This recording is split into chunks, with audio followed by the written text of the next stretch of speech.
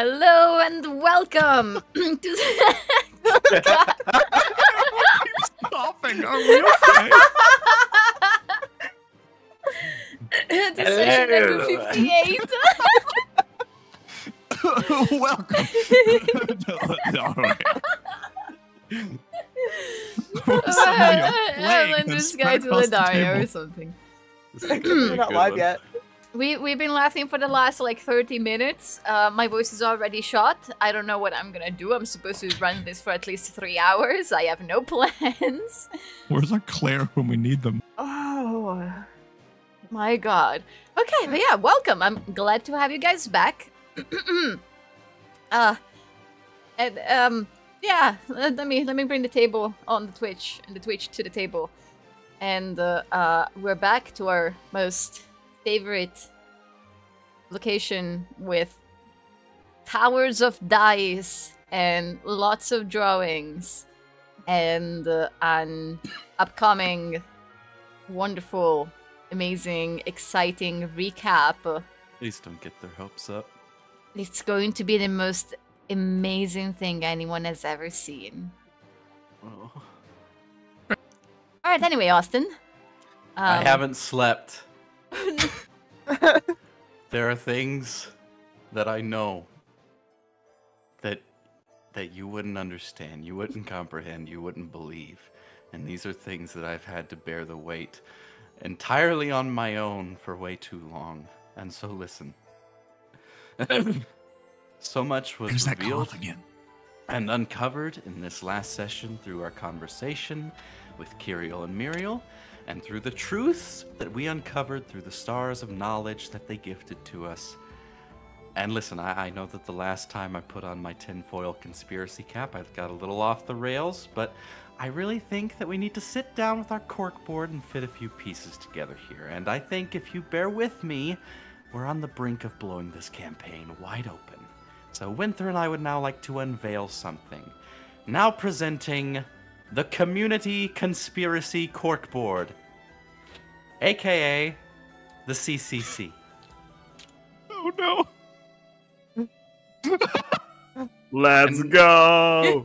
As we progress in this campaign, we may want to look back at the board and see how we were right all along, or to make additions or changes when we learn more. So there's been a few revelations, a few discoveries that were mentioned in the last session that have led me to believe that we can draw a few strings between a few previously disconnected threads. So buckle up. Get your snacks. You don't have to prepare a session because this is going to be a long and bumpy ride. All right? So, we were all bestowed gifts of knowledge from Kiriel and Muriel, which included the ability to understand Ledarian Draconic, a language which was not previously understood by any Plurnan. That means we can go back and finish the quest in that one city of the dragon, where the dragon was. Vera. So keep that in mind. Wera. Wait, he was Put that on a card. Someone put that on a card. Wera. Okay, I'll lock it for you. We can finish the quest and where. I'm gonna need some help here because I gotta talk. We were all... Okay, that wasn't the end of their gift giving. They presented us with a constellation of 8 stars emerging from the carved stone platform beneath us. They told us each to pick a star, ask it a question, and it would give us a glimpse into our futures. And the answers that were given changed everything. First up to the plate was Professor Pontifex Vastalus al-Enoch, if that is his real name. But how would he know? He's an orphan. Or is he? Well, no, he isn't. His parents yeeted him on a doorstep, leaving him with nothing but a name and a small prism, which we now know to be a scale from the Lord of the Skies. That's not the right one. That's not it either. Hold on. I'm getting it. I'm getting it. Here it is. Lord of the Skies. Put a pin in that. I'll put a pin in that. Put a pin in it. I'll put a pin in it. There's a connection here. There's a connection here. You see it? Okay. Uh-huh. And yet, this was somehow left with Pontifex over 350 years before the so-called discovery of Ledaria. Now, how could that be? We'll come back to that later. So, Pontifex ponders what he should ask before settling on asking about the condition of our dear friend Talix. He touched a star, and Pontifex received a vision of Talix submerged deep below the ocean surface, seemingly asleep. And Curiel and Muriel stated that even though there was nothing we could do to save him, we were fated to meet again at a predestined time. In other words, Talix is in hell, and we'll all join him there someday. Next up is Pip, who pulled out the stones Magdragach gave him and asked what it all meant. He touched a star and received a vision of him and his companions, trudging through an unknown landscape until they arrived at two massive stone doors that they've never seen before. Curiel and Muriel explained that he wanted to know more about the Stormforged Serpent, which was likely their title for Magdragach. Magdragach. We'll put him right here. Put a pin in that sucker. None are as cunning as he is, and if Pip wishes to unfold the mystery, he already holds the keys. They told him to seek out Nunith, the Undying King of the Nahadra. Pin those suckers. Okay, so let's unpack this, shall we? First off, there is apparently a connection between the Nahadra and Magdragach. That goes through way more pins than I wanted it to. It's fine. It's fine. These are connected anyway. So in order to know more about Magdragach, we first have to go to Nunith of the Nahadra. So they're all connected there. But why would that be? Well, we know that the Nahadra were mining deep on the surface of Ledaria. See? It's right there. And this was seen to be taboo by other Ledarians, but it made the Nahadra stronger, so they won. They didn't care about the peninsula, because it didn't have the stones and metals that they wanted. Could it be that the deeper they went, the closer they got to the watery depths? The more they seemingly encroached on fiendish territory? Perhaps the Nahadra dug too deep and found things that they were never meant to find, and then locked it off behind a forbidden dam. Who knows? But you know what that reminds me of? Gnomes. Someone put gnomes on here. Because the wolf also contacted us through Gringina about the gnomes mining in Ledaria and how it was very bad for Ledaria. And so that seems very familiar. The Nahadra were mining and that was bad. The gnomes were mining and that was bad. Connected. Okay, next. Brooke is the two-headed one. Brooke asked, "Will I ever be okay again?" And he touched a star, received a vision of him walking down different paths, and all of these paths converged, and he sees himself, and he almost doesn't recognize himself, not because he looks much different, but because he sees that his spirit has been healed. And Curiel and Muriel say, "Only the truth will ever bring you peace. There are few who know it, but none who can speak it. It will take powerful magic to undo the seal upon your tongue and the tongues of those who keep secrets from you. You have many paths to choose from. Seek the hidden couple in the eternal snowstorm. Awaken the one who sleeps under the watchful eye of his friend and rival. Befriend the one who tames the wild with thunder, or let the power of a newly born god wash away your curse." All right, so one step at a time. Who are all these people? Let's do the easy ones first. Awaken the one who sleeps under the watchful eye of his friend and rival. Well, Brooke and Sunny. Oh, why do I say that? Why do I say that? It's because your girl's soul is living inside your body, bucko. What? Remember when you were having a dream and Sunny the panther was your spirit animal? That's because her soul's inside of you. I don't know how that happened. You probably don't either, but we're going to find out sometime. Anyway, this one's talking about Jamuel. Is Jamuel sleeping under the eye of Ormton Hart? Sorry, spoilers, Jory. We'll explain it all later. All right. Next. Befriend the one who tames the wild with thunder. We spent half an hour before the session trying to figure out who this was, and I can now proudly say it's Algaminthus, who's a gnome. So I'll put him with the gnomes. So Brooke is connected there because they can take care of his tongue curse. There's That far didn't more yarn reach. here than I was expecting there to That be. didn't reach. There you go. Okay. Next up. Let the power of a newly born god wash away your curse. Who is the one who refers to himself as a god? Anyone? Anyone? Fun effect.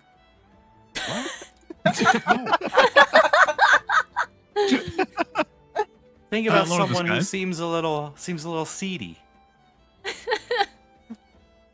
That's right. It's the Drow Man. Alex? Oh. Let's put him on here. This is The a seed Drow joke? Man. Okay. It's a little seedy. I was trying. Because if we release that seed in the ground, then Drow Man might come back. We'll get to that later. Let's go. Come on. We gotta hurry this along. I'm nowhere close to done. Drow Man. Great. And then seek the hidden couple in the eternal snowstorm. Well, who could that be? I've got a pretty strong idea. Remember when we saw visions of Pontifex's parents back in the past, and they looked, totally fresh and fine.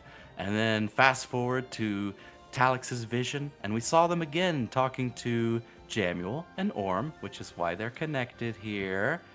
And they looked just as fresh as if they had just popped out of a fresh can of sardines. Well, they must have done something. Some sort of weird, timey-wimey shenanigans that have kept them fresh. And they're living. They're powerful wizards. So we need to seek the hidden couple. They're hidden in Ledaria in an eternal snowstorm. So, Brooke, these are also an option. And we could find These are them also sometime. your parents. It might be. We haven't met them. While we're talking about They're Drow, also I want you Pip's to remember parents. something. Put the wolf on here. Granny is just Pontifex's daughter Where are my notes? whatever time. It's lagging! Okay. Sorry. What do you No need? Put the wolf shit. on here. No sh- Who do you need? Put the wolf! The wolf! Wait. Whoa. Whoa. Wolf! The wolf is connected to the gnomes because Greninja is a person. Alright? Yeah, I said it right. The wolf is EP. Now, do you remember what Gringina said about the wolf? In her dreams, he appears as what? A drow? Yes! Yeah. They're connected! Yeah. Wolf is connected to Drow Man. Yeah, that is. Now, I want to ask you another important question.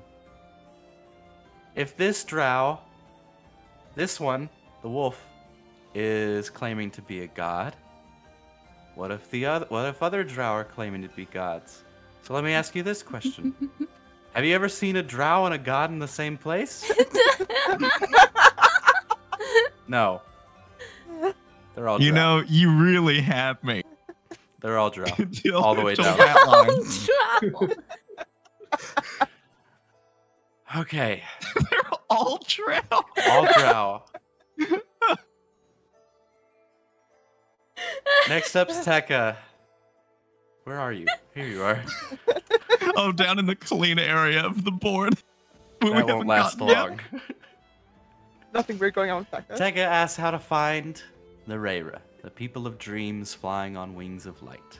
And the vision came to him, standing on a shoreline, sand beneath his feet, can see the sea directly in front of him, and he has a sense of purpose. And before him is a creature that he's never seen before. Although he knows his kind, he's interacting with a fiend. And Kiriel and Muriel spoke, saying that to find what you're looking for, you will have to cross the sea. You need the help of a devil to do so safely.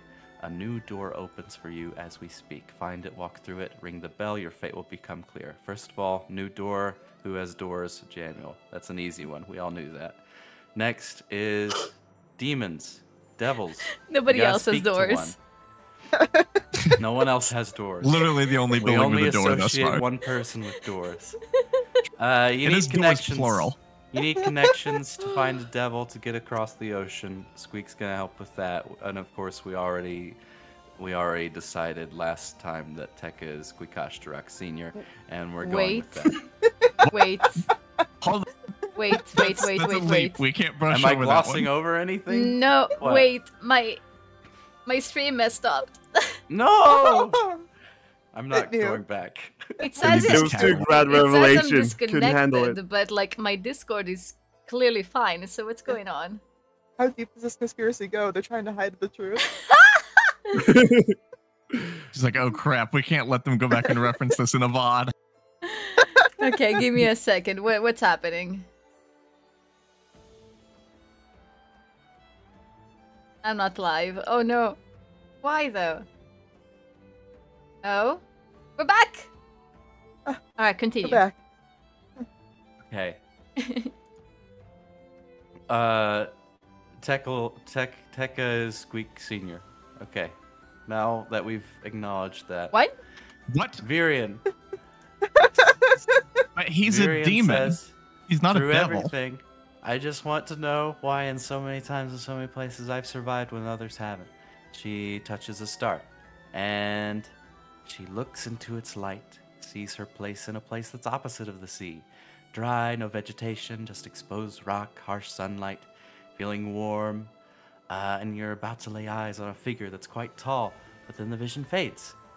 And Kiriel and Muriel say to Virian, "Is your spirit too troubled to leave your past behind at the bottom of the sea? Get over it. Instead of looking to the future, you're looking to the past. Your life has yet to touch the lives of others who need you, even though you're so old. If guidance is what you seek, then there's one who can offer it.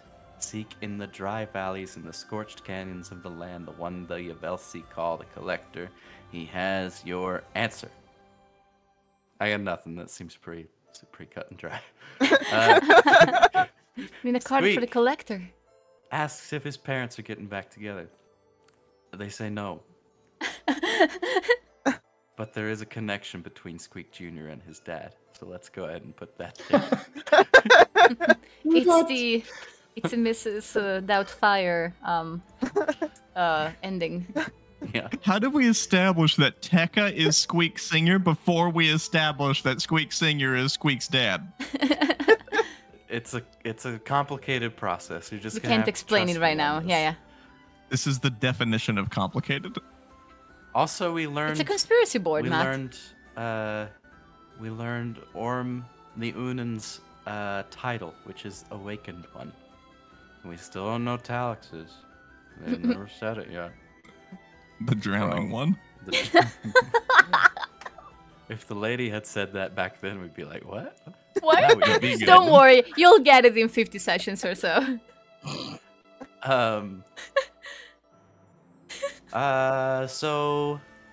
So Orm let us use his constellation to gain knowledge This for Orm. ourselves. And yes, this one, not this one. No, not this one. This one. This Orm, the dog Orm in the book Orm. Let us Dorm. ask our question. The Dorm is planting the seed of Vakanoth, what is best for Ledaria. And oh boy, the answer they gave us. This was huge. Ledaria is hurting. The reason why our world is bleeding is beyond our sight and the sight of the stars. It is weaved in the very fabric of the universe, in everything it is made of. Does that sound like familiar wording?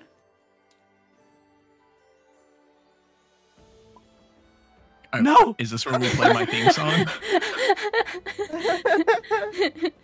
Insert Pontifex theme song. But Prism, what the universe is made of, right there. It's a very tiny All of part. that. You can just draw it, and like every face is a different color. Yeah. Yeah. Yeah. And so these are Pontifex is connected to the prism. His parents are connected to the prism, and the Lord of the Skies is connected to the prism.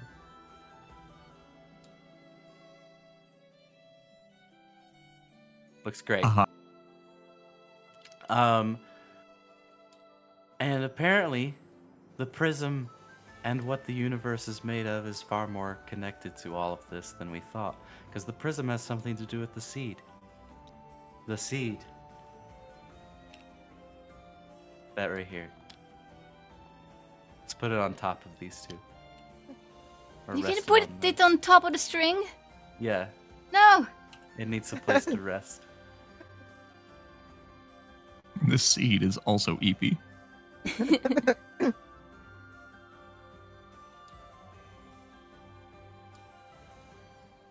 Where's the seed? Who has it?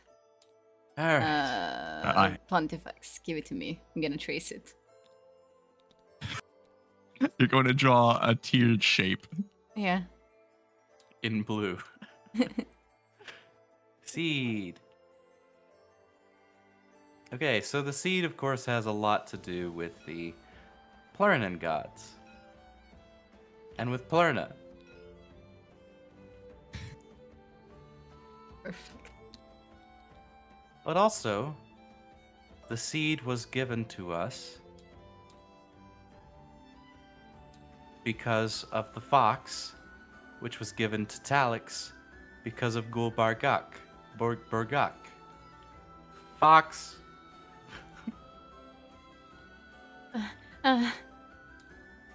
Fox is a god. And also a drow. As we've discussed.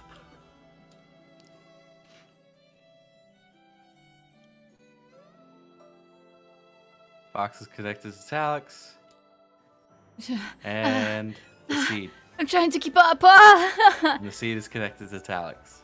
I mean, This is panthers have calculus teeth seed. that are similar to foxes, so there might be a sunny connection. Back in the vision that Talix received in the dream place, No? What's going on? Okay. Jamuel, Pontifex's parents, and Aaron Moore were all talking about how Ledaria would only be stabilized if they planted the seed. That was their only option because Aaron Moore and Jamuel visited Pontifex's parents, so these are all connected to the seed.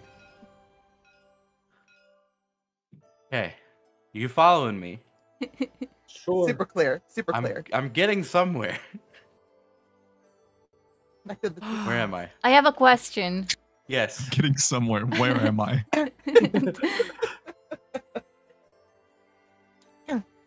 What's your question? That's nothing. Continue. Okay. That is it. They continued. Never before have the stars hesitated to provide an answer, but we do see your fate.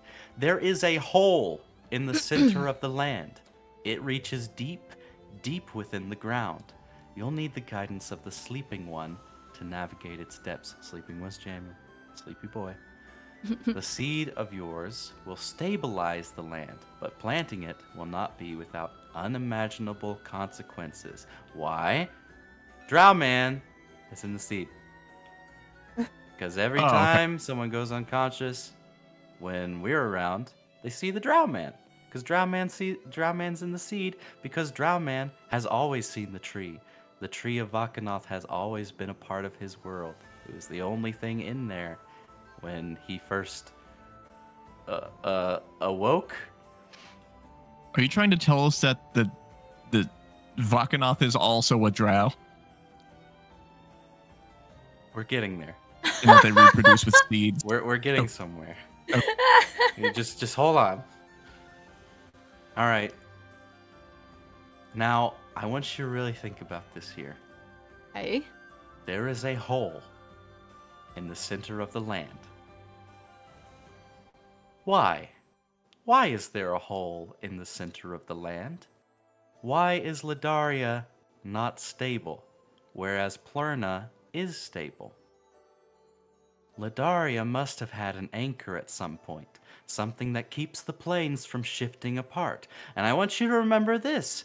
Earthquakes only started happening when the Plurnan showed up. Earthquakes. Let's put that here. next to Tekka.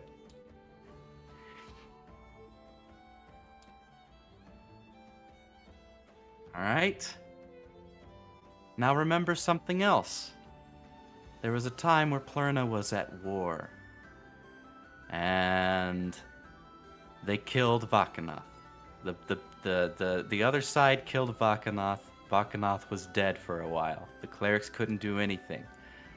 Vakanoth was dead, donezo.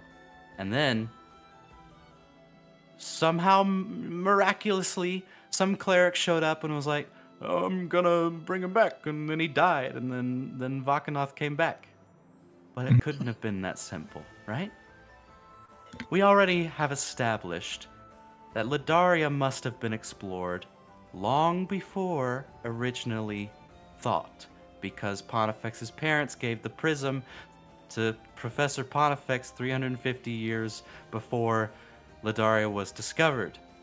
And so they already knew Ledaria was a thing. So, Ledaria, once upon a time, had its own tree, its own Vakanoth. And the Plurnans, when Vakanoth died, stole the tree from Ledaria, leaving a big hole behind. And this is tree theory. We're calling this tree theory.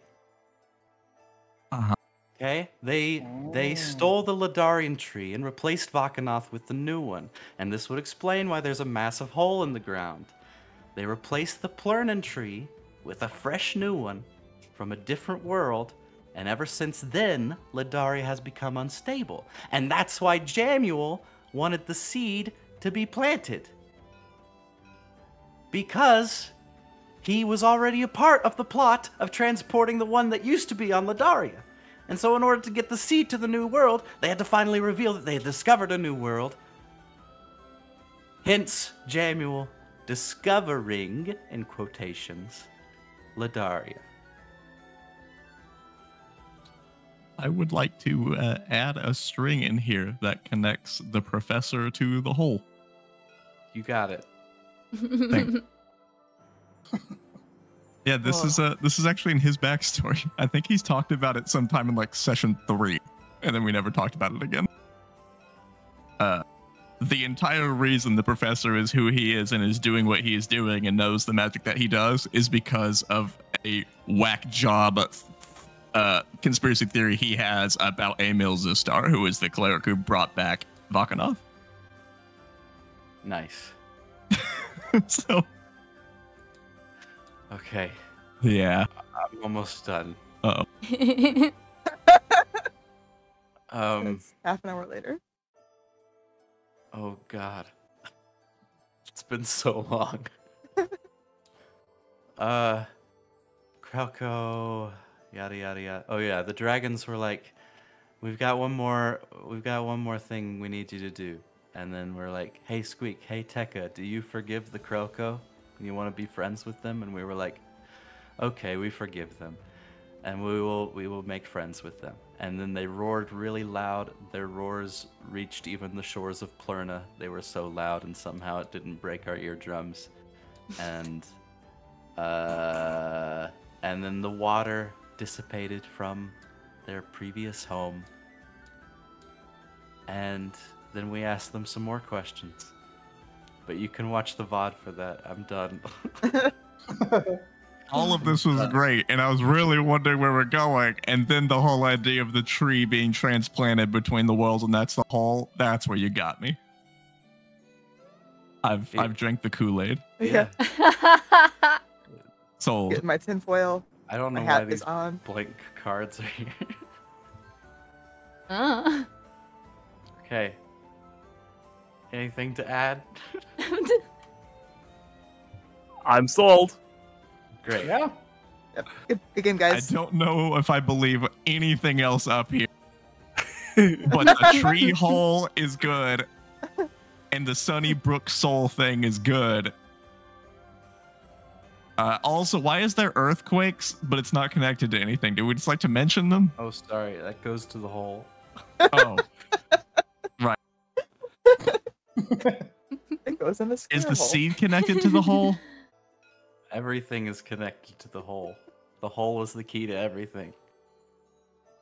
Save the whole, save the world, huh? Pretty much. Okay. I'm done. This is all Pip canonically me. expounding on this to the group, right? Kill me. Just kill me now. Somebody kill Pip so he can come back with a very intelligent character that can explain all of this to us. We need I've the done my Deus Ex purpose. Machina in the form of Austin re-rolling a new character. I've completed my duty. Pip is suddenly petrified again, and a new person shows up and then leaves after dumping info on us. That was about 25 minutes of summary. Oh, I'm so Beautiful. sorry. No, Beautiful. that was amazing. That took you 25 minutes to summarize every note for the entire campaign. Oh wait. Viren's And also connection add to in new Magic wrinkles that didn't exist, and that probably still don't, but it's fun to think about. I like being a footnote. And you still have 2 thumbtacks left. So there's precisely 2 pieces of this puzzle left. We'll come back to this at some point, I'm sure. God, it was so legible at one point. The yarn, we've used a lot of it. If We'll you're need looking to at it use a from different directly color next above, time. though. Yeah, it's still that's what I've been nonsense. doing. Goodness. Okay, so this was Austin's explanations of everything. Now we discuss. Well, you just tell us, is he right? Oh, Free theory, Yeah, it's your baby. turn. Is this going to be on the test? all of it. Oh god. I didn't study. All right. Next session, I need Jory to make not just a recap of today, but also a recap of the recap. Okay, I'll recap the recap. Mm. From her point of view, where she has missed most of this. I'm just happy to be here. But yes, as a Oh, Brooke, you did my the same thing I did. Same. as my gift to you all, the board is like officially a thing, and we can return to it whenever we need to. I hope. Excellent. Yes. Yes. I've been so sad if it got erased. It's okay. Nice. I have it saved so we can remake it from scratch. Here, We bring have these with you. screenshotted it. Ah. What is that? Oh yeah. Yeah, I'll take them. Yoink. Okay, Austin, I would give you an inspiration for that incredible recap, but you already have 2.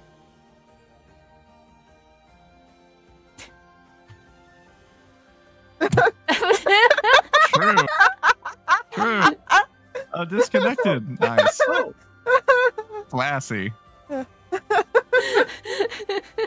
That's like the most mic drop moment that we've had. That's all I have to say. Or that was awesome being kicked from the campaign. But Winther's You like he may- knows too much. you may give away one of your inspirations, and I'll give you the conspiration. Oh my god! They call it something else.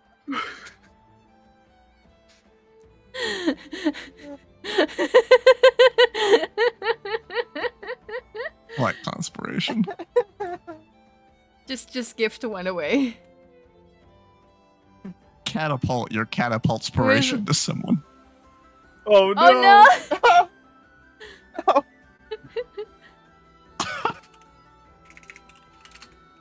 Oh no.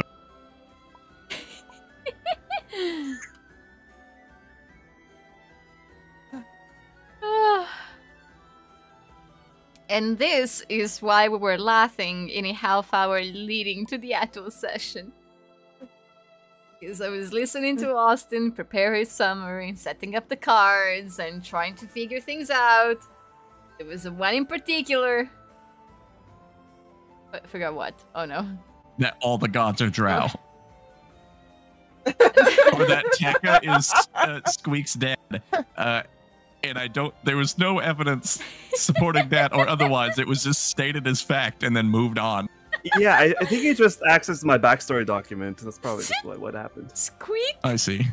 Squeak is 73 years old. Explain How how. old is Tekka? I don't think I was asked his age. Also, so- we just established weird timey-wimey bullshit has happened because Pontifex is True. older than his parents. Is it timey-wimey bullshit? I don't know. Don't ask me. Ooh, okay. Well, that was a ride. This is what happens when a D&D campaign goes on for a long time. I loved it. I hope you were able to follow with all that.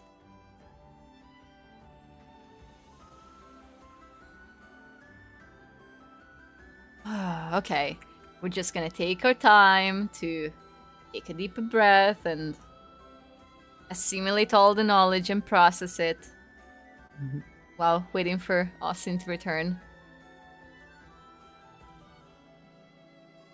All drow are gods. Other way around. Oh, okay. All gods are drow. Even okay. Yeah, all of them.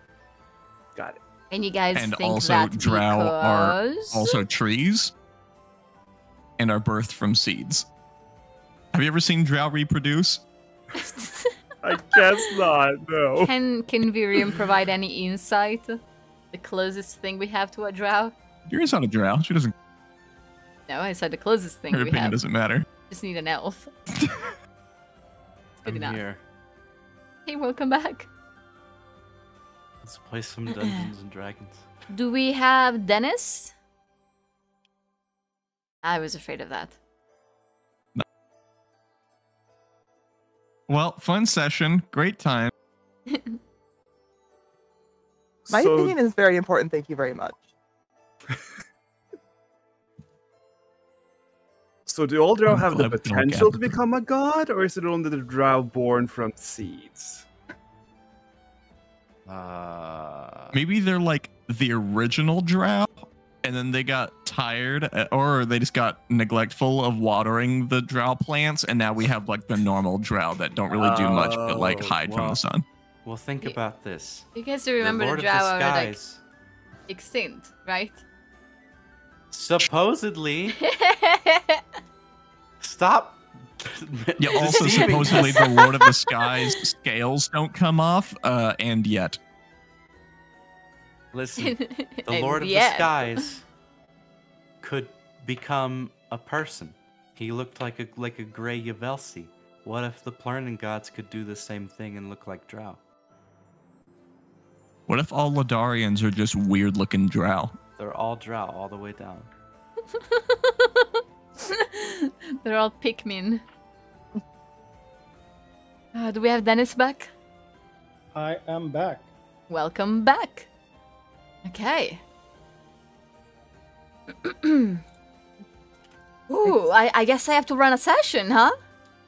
Yeah, time for some serious D&D. Serious D&D time. Serious. Uh, I could, in all honesty, listen to more of these campaign theories for the rest of the evening. okay. Music.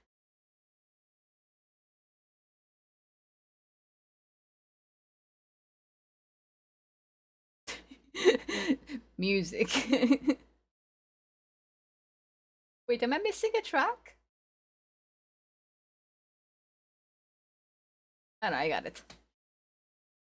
Okay, so. Oop.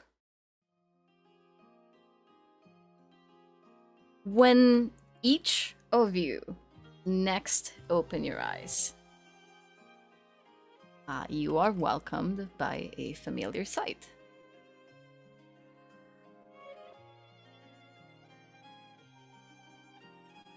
Which hopefully isn't broken. Okay.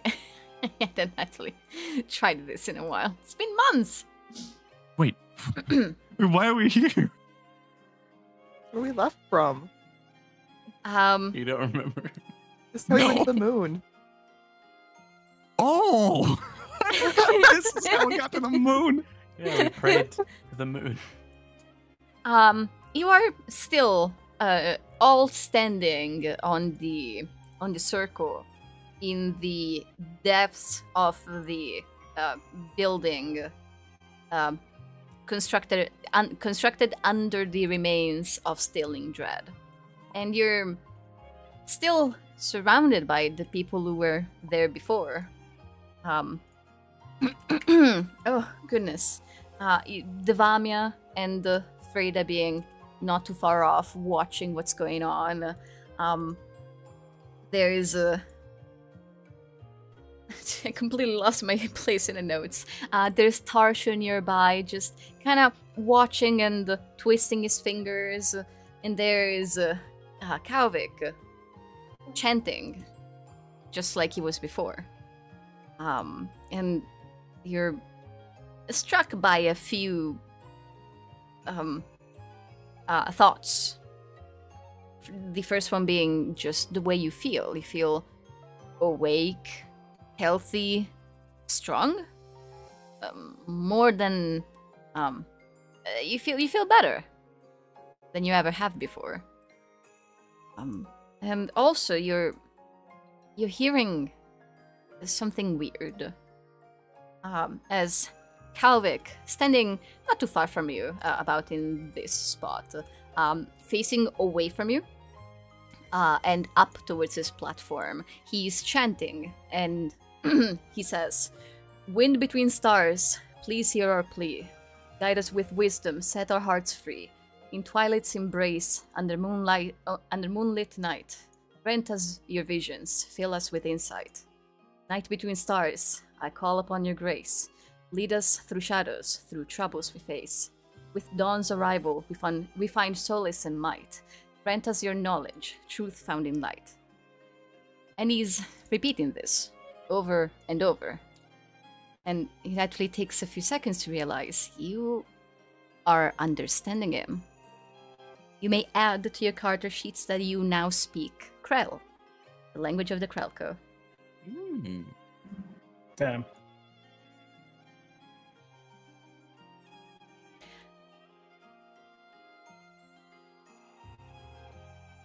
As Kalvik is chanting over and over, there's a moment where Tarsha, kind of timidly, he raises a finger, calls out to him and says, they're awake." The priest immediately turns back, looks at all of you. There's just a brief pause, and then he addresses Tarsha and he says, "Tell them if they've seen anything." Tarsha nods, and in Ezenfair, he asks Tekka, "So, did you see something? Did you hear any voices?"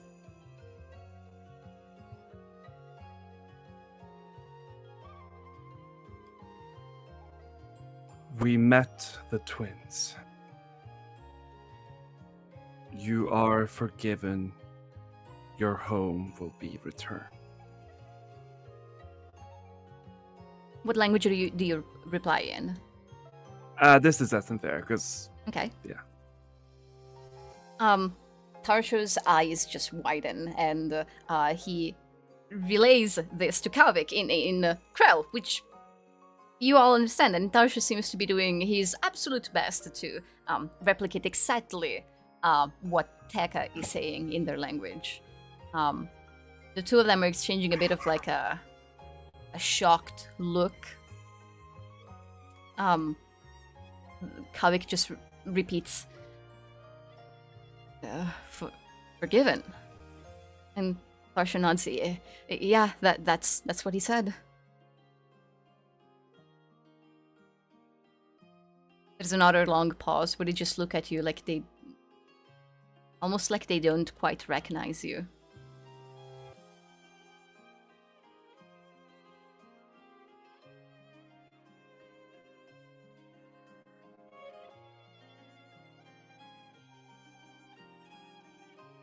Was there something else you expected?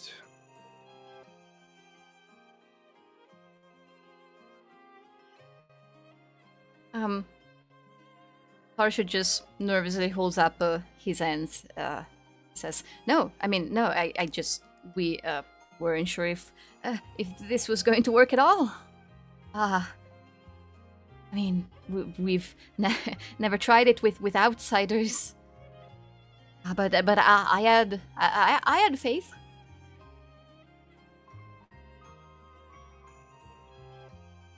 So you have any of you been there before? Spoken with the twins? Well, most of us know. Some of us hear their voices, and then even fewer have ever been graced with any vision. It's quite the honor.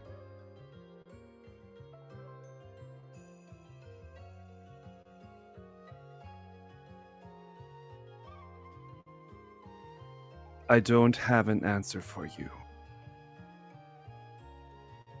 But I doubt how much longer the support of the twins will be with you. They seem tired.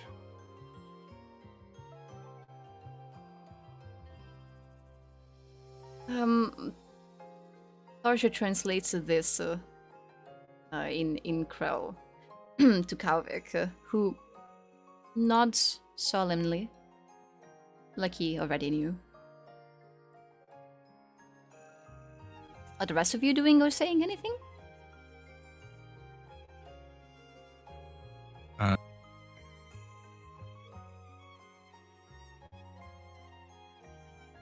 think Pontifex is pretty pointedly keeping it a secret that he can understand what they're saying in hopes that they slip up. Yeah. Ditto. Yeah, I figured that was kind of the consensus. Squeak is curling up from under Pip's scarf and stands there in imp form and allows himself to be visibly seen by the Krelko in the room. And he In just what sort form of did you say? In imp form. Okay. And he just stands up on his back legs and puts a hand on his chest and just says, Hey, listen. It seems like we got off a bit on the wrong foot. And your deities up there, well, they wanted us to make peace. They wanted us devils and you dragon people to not be at conflict anymore. And because of that peace, because of our promise of peace, the waters of your land, your home, they've gone away. So maybe we should just keep it that way, and things will be fine. What language is Squeak speaking? Common. Okay. Good boy. That means it's up to either Tekka or Devamia to translate in Ezenfair.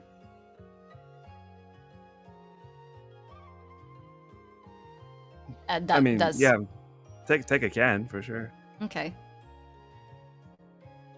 Yeah, with Squeak's appearance, there is this like immediate tension that develops, but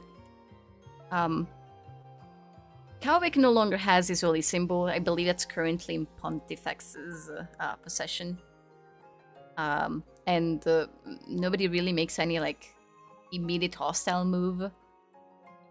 And they listen. They listen to the chain of translations that has to take place for Kalvik to hear this. From Plurnan to Ezenfair, and from Ezenfair to Krell.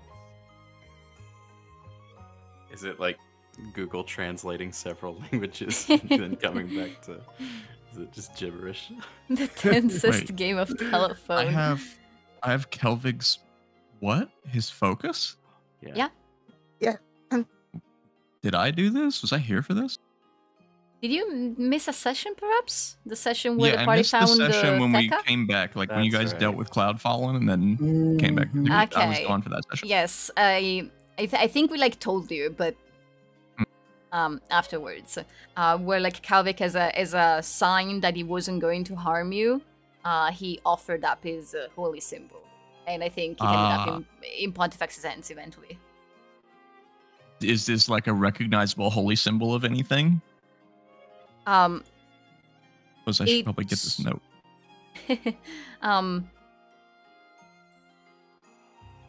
Well,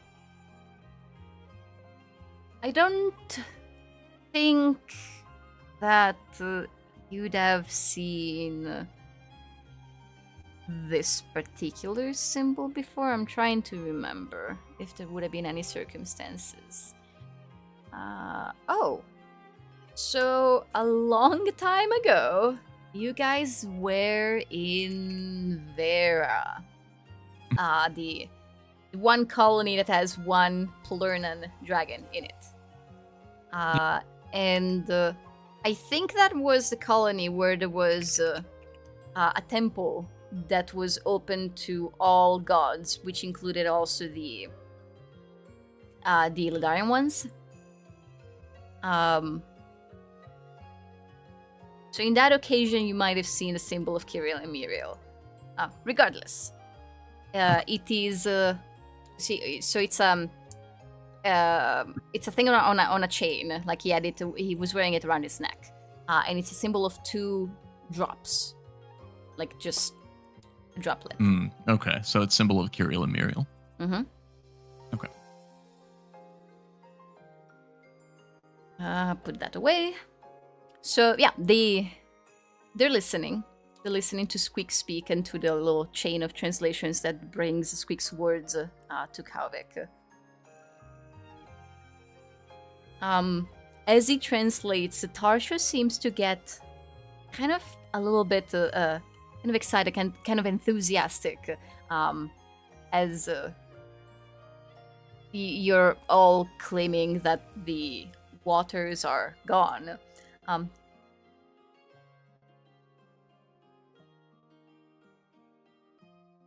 need my dice.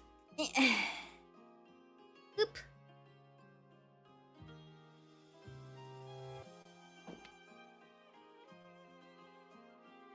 Okay. And through the next chain of translations, Kalvik will say, many things will need to change in our home. There have been conversations. Some of us will have to admit to harsh mistakes. I plan on stepping down from my position, and so does one of our 2 remaining mothers. Narashk will change. We all pray that this change will be a positive one. We offer to set aside our differences. You are welcome to our home anytime you desire.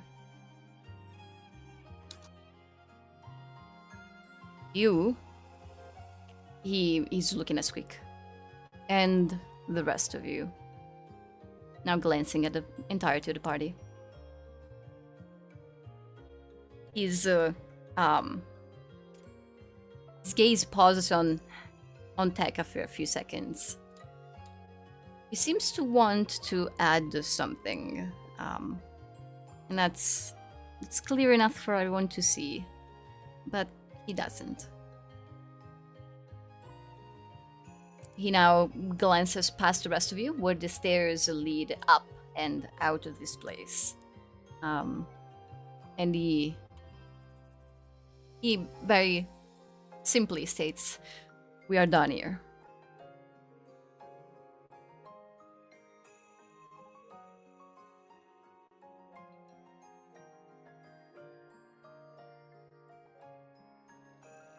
He takes a step forward, ends up like basically getting right next to Tarsha. He puts a hand on one of his shoulders and he says, "You did well." And he's going to walk past you. Tarsha seems a little bit less nervous now.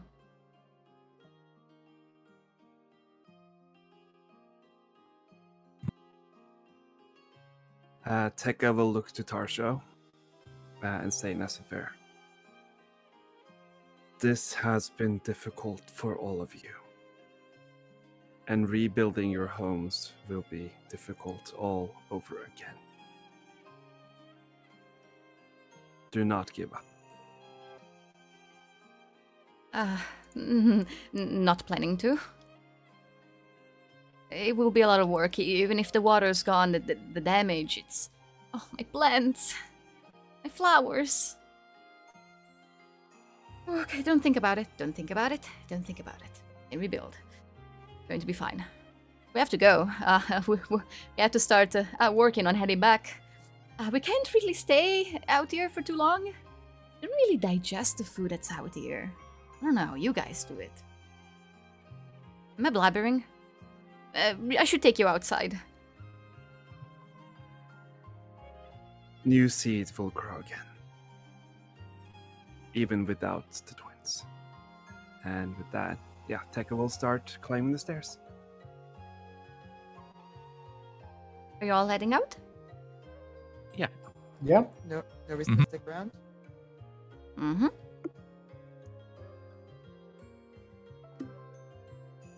I'll just clear this. And... welcome back beneath Still in Dread. By the time you climb all the way up the stairs, and then beneath the remains of the giant dragon, you find that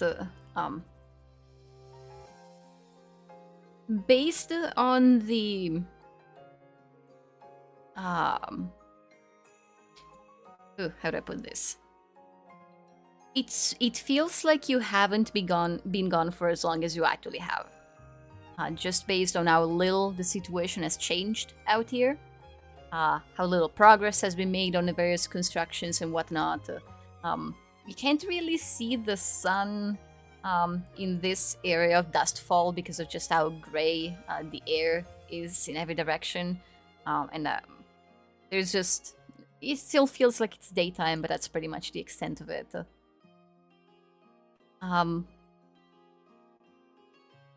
Tarsho asks if you guys are hungry, if there's anything he can provide for your group.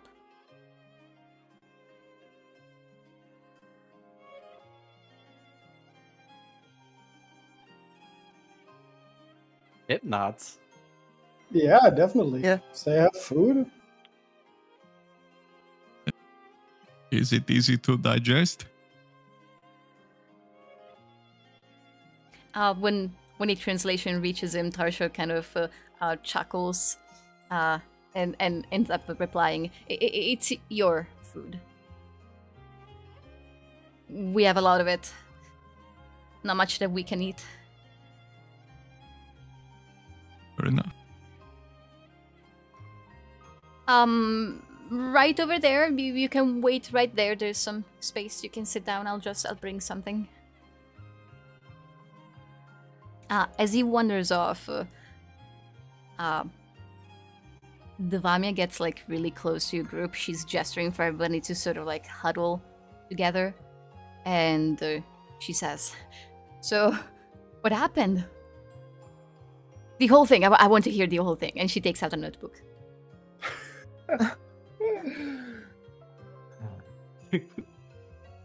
I don't know why, but I feel like Pip should tell the entirety of this story. Oh, let me tell you everything. Every single detail. Not everything, just...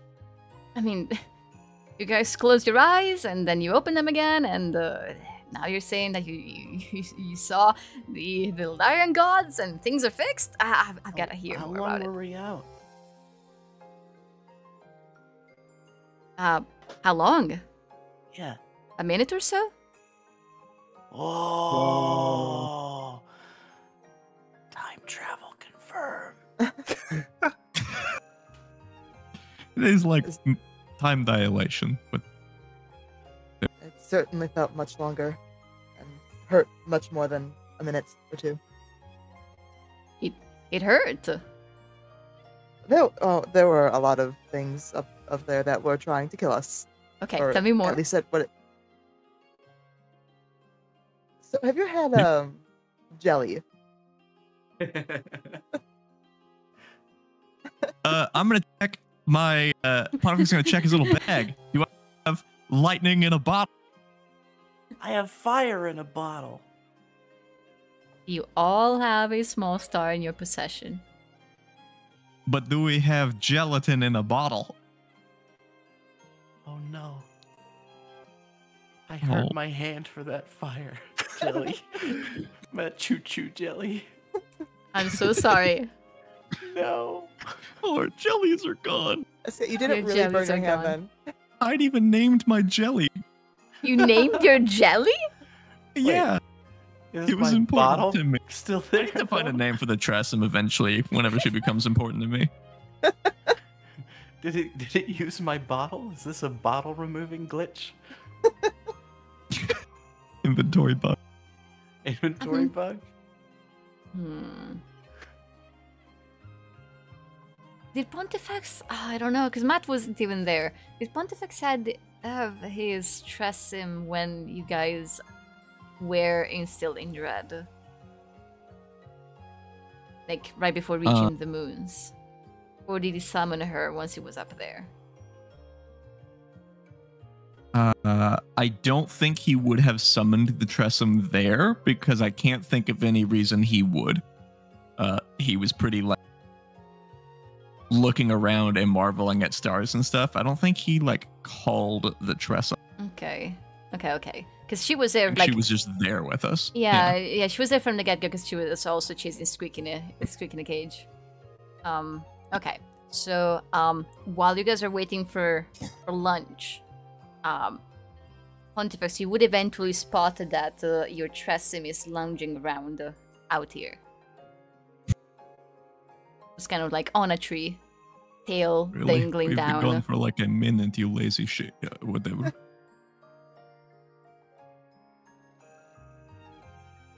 Yeah, he'll like call it down telepathically. Yeah, well, she takes her time. You see her ears twitching, and after a few seconds, she begins to rise and stretches and goes to scratch at the bark of the tree. Scratch, and she licks her paws. I understand the importance of rituals. And then eventually glides down. That's all. He just didn't like her being comfortable. My goodness. How much do you guys share with Devamia? And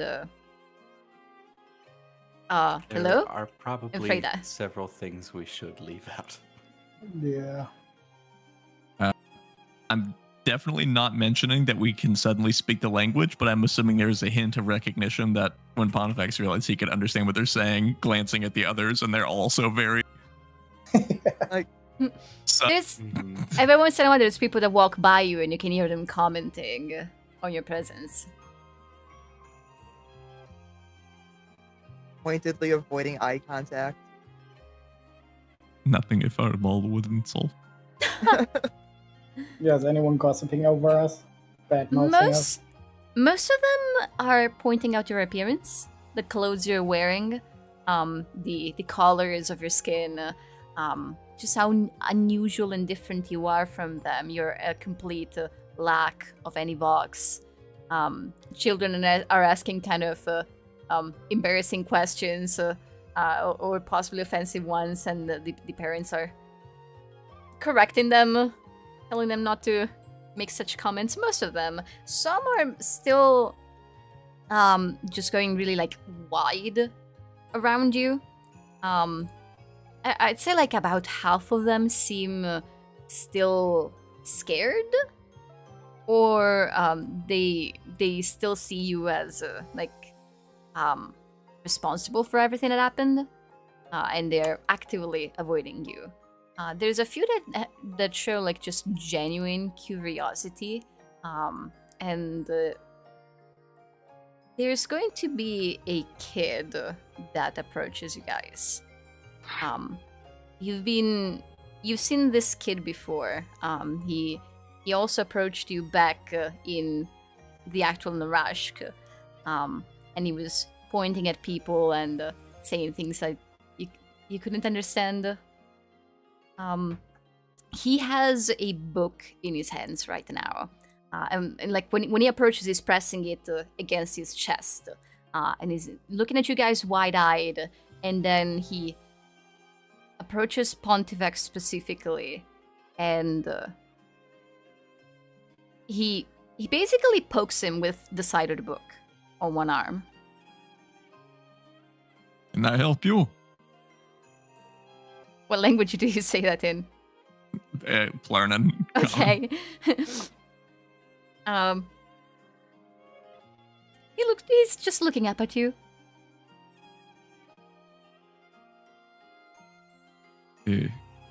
Shoo. He opens the book and he's trying to show it to you. Say no more. Pontifex will quickly shift around to the side of this person, buddy style, and engross himself in whatever nonsensical garbage this person is trying to show him. I love nonsensical garbage. This garbage is a spell book. It's written in Krell, but now you can read it. And it's very, very, very basic magic. And it's in a form that you've never seen before. As you know, every wizard has their own way of writing magic.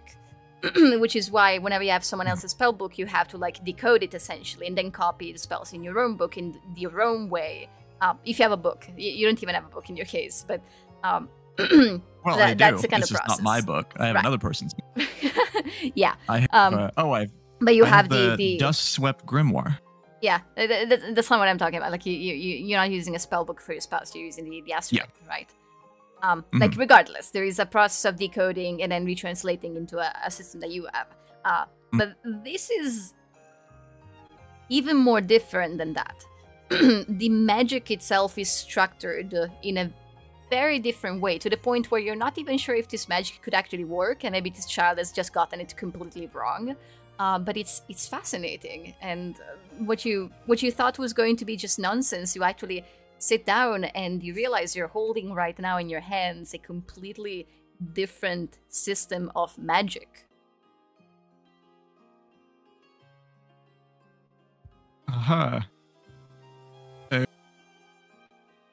He's gonna try to pantomime while speaking still Plurnan common. This for me, and he's pointing at the book and then pointing at himself.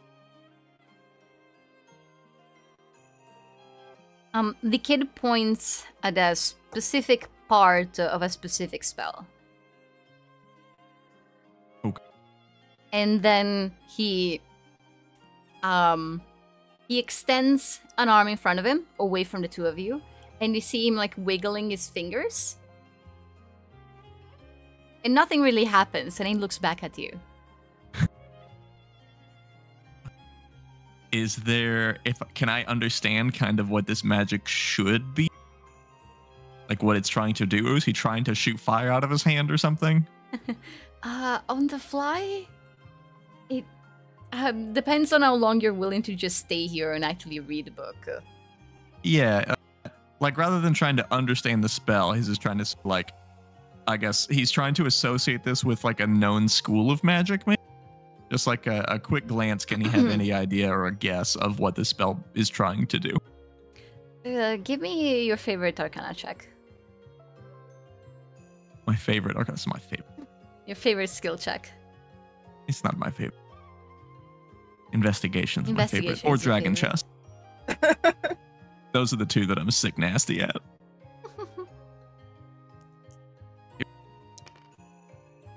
Oh! Okay. I went 27. There's nothing about this magic you're trying to decode that matches the schools of magic that you're familiar with. And you figure it out with almost a complete certainty.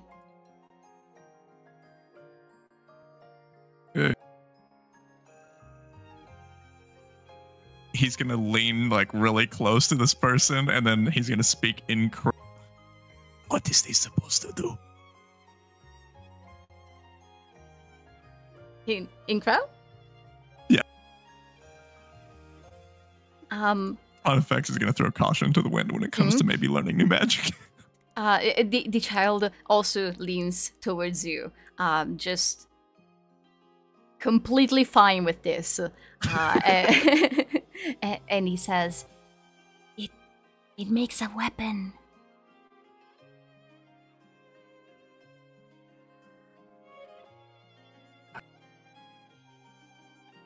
Can you not do it? No, I don't know what I'm doing wrong.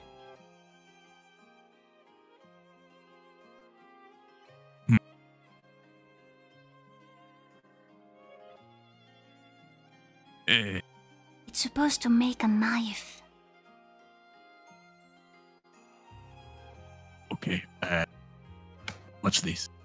The professor's gonna step, and he's gonna hold the kid's book in front of him, and he's gonna make some mumbo jumbo incantation noises, and then he's going to pull out a knife.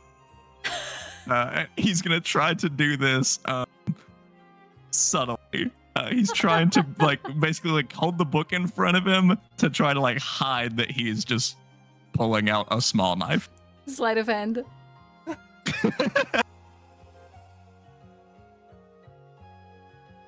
My favorite. I'm sick.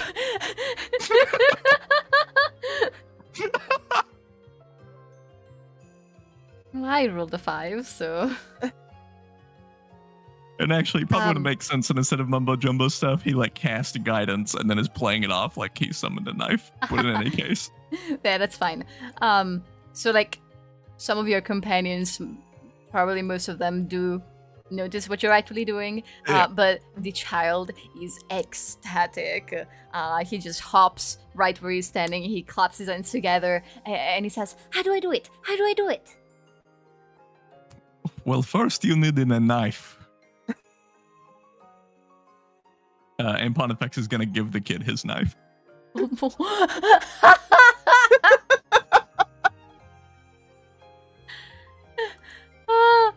Yep. Oh, he takes it. He's very excited. In his hands, it's like a little sword. That is the only hint I'm going to give you. The rest you have to figure out yourself. I will work very hard. I am sure that you will. Can I have my book back? No. But I need it. Fair enough. And he'll give the book back. You make a convincing argument. Sleight of hand, He was a different basically book. hoping that the kid would say, okay, and then leave, which means he doesn't actually care about magic, and the professor will be vindicated. He passed the The test. kid cares. Yeah, you pass the test. You get your book back. Okay. Yeah, he takes the book back. He is now holding, he's pressing the knife against the book and the book against his chest. And it's all probably kind of dangerous the way he's doing Don't it. press the knife to your chest and it's fine. He's staring up at Pontifex like he's his hero. Just eyes sparkling, And he says, "Mister, which kind of magic do you do?" The best kind. Is it dreaming magic?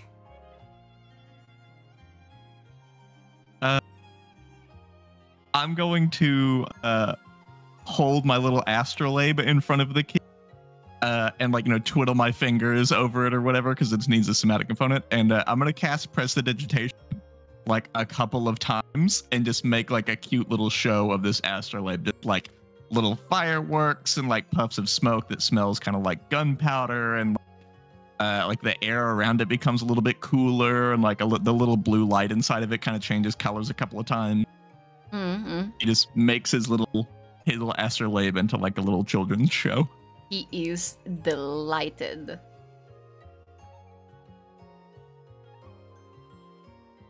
Now, we're on the long end of your magic. Don't tell anyone I was nice to you. I have a reputation. Okay, I'm going to go practice now. Great. Bye, mister. Don't run with the knife. He runs away. Good enough. Just give that child a knife. No, I gave him a dream. A goal. Vision. I gave him something to aspire to be. And a knife. And the knife was the first step. Fair enough. Honestly, he looked a little more alive than me, so perhaps the knife was more dangerous in my hands.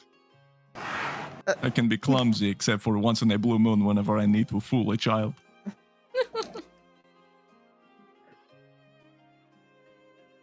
Removing small knife from inventory. But Okay. I did, speak the language, and the kid was okay with it, so maybe we can converse with the children alone. That sounded weird. Forget I said anything. Retcon. I mean, are we going Gift to of gab. talk about that at all?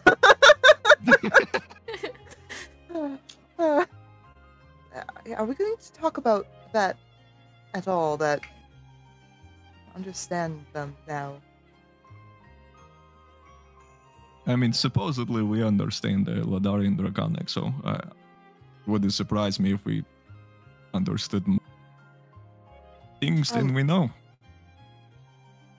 Do you speak Elvish normally? I understand not Elvish. Sylvan.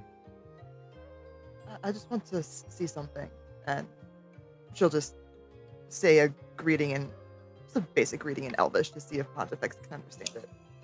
He He does probably not. understands the most basic greetings in Elvish on account of living with them constantly. Like, I know hola, I don't speak Spanish. Then go a little more complicated. She's like, well, I know how to say that. A little more complicated. Yeah, you guys test it out. Pontifex does not speak Elvish. Okay. This is a shot in the dark. You happen to know from your times on the sea any more of Ledarian languages? No, just common Elvish Where is Telex when you need him? at the bottom of the ocean. I suppose I couldn't understand Esenfair, so.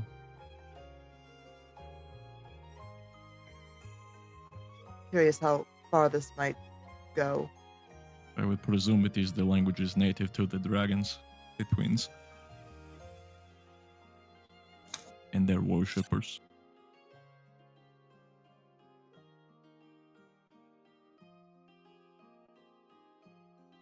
So that is an odd gift. It's certainly useful, though. It's nice not knowing.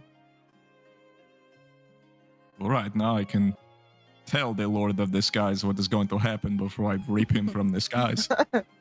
So while Pontifex and the kid were interacting, and the rest of you were talking to the Vami and Freda, what did you and did you not tell them? I would say everything but the answers to our own questions, or that we were able to ask those questions in the first place. Like the star questions about our futures. Basically, you described the dungeon and what you had to go through to get to the dragons, and then you got to the dragons, and the dragons took the water away and like made peace. Yeah. Yeah. I'd leave Okay. out the stuff about our personal lives and destinies. Yeah, they don't need to know our backstories. Yeah, it's not the time. Now it's not the time for your backstories. Okay. All right. So roughly those things were happening at the same time. Parsha eventually comes back. You might remember that, like, the food in Dustfall was always like you guys mainly just made your own through magic. Whatever there was to be eaten in this area rarely was ever plant matter, and it was usually animals that were whose meat was particularly difficult to reach because they were always protected by either stone shells or they were poisonous. So what you're getting is mainly animal meat and some berries. It's definitely not a feast, not particularly fancy, but there is more than enough food for all of you. Harsha, as he's bringing over food, he asks Tekka about Squeak's diet, like whether he eats at all and if they need to accommodate for anything in particular. He asks if any of you have any like food allergies. He's being very thoughtful about the whole thing.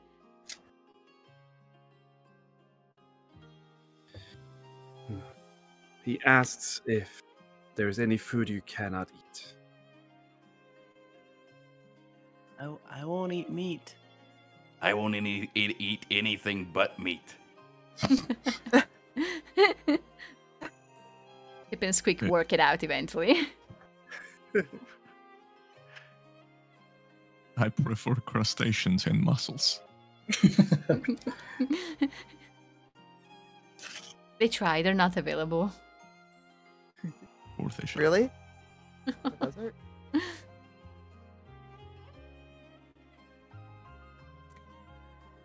Okay. Yeah, then Tekka would convey that and would also offer any trade of rations. If like Tekka has any rations that would be easier for them to eat, he might offer a trade. Oh yeah, you sort out the food. From these interactions, you learn from Tarsha that like everything they eat are things that grow either exclusively or just really well underground. There's a lot and a great variety of mushrooms in their diet in particular. Turns out there's also some kinds of rocks. They basically have different kinds of salts or like spices that are gotten from rocks that they seem to be dearly missing on the surface. And ultimately, Tekka, you hardly have anything that they can eat, but they'll take what you offer. Whatever does work for them. Mhm. Is there anything else that you guys want to do or talk about in this place? Well, what's next for the party? So where are we going? Are we going to deal with this sand? I do think it is prudent to tackle some of this business with Pip. Otherwise, I wish to find the hole. Oh yeah, the hole in the middle of the land. Yeah, I'm working on a very crazy conspiracy theory that the moment that we have a cork board, I would be glad to show all of you. But until then, it is formulating. But I do think it all leads back to the hole suddenly. I can send Squeak to go get the sand and maybe a couple of other ingredients. Don't push it, kid. This is your task, not mine. But sure, I'll get you some sand. I mean, Should I go now? Right now? So fast as a better, right? Bye! Turns into a bird and flies away. I was going to ask. Why did he have how- to turn into a bird? He has whatever. I'm faster as a bird! Oh man, you won't be able to speak to Pip for a really Armored long bird. time. Yeah. Well, how pressed on time are we? Do we need to go straight there? Can we, I don't know, maybe inform Orm that we lost his constructs. Do we need to? I mean, I think we have to go back there eventually, right? I mean, it seems that... Sure, but like maybe long enough for him to forget. I feel like he won't forget about those. They were very large and very impressive. You guys still have one mechanical raven with you, right? Do we? I think one bird. I feel like you guys kept a bird. We definitely kept some things. We can, suppose, bring this back to him or keep it with us.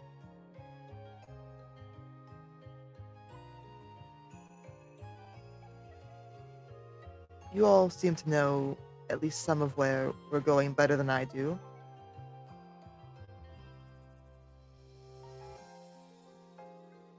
This is all just...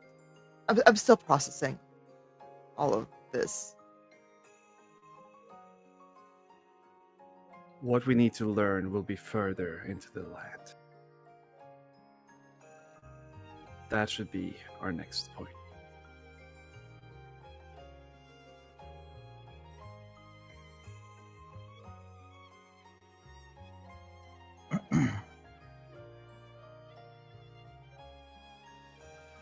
I'll have... After our meal, I will go and tell them that I will be leaving.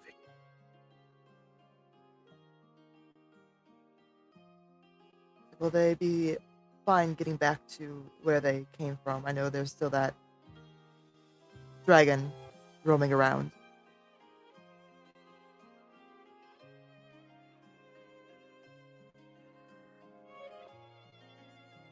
I mean, they could hear, right? I think they want to go home. Yeah, but they got to this place fine by themselves. So they probably find the way back as well.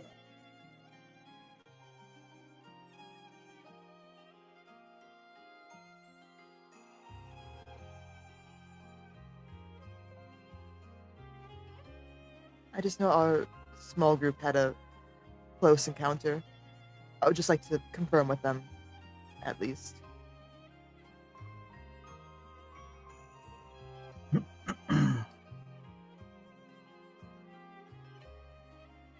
I think for me, for personal reasons, somehow getting, besides the sand, you also needed another ingredient, right, Pip? So getting that stuff, waking up Jamil.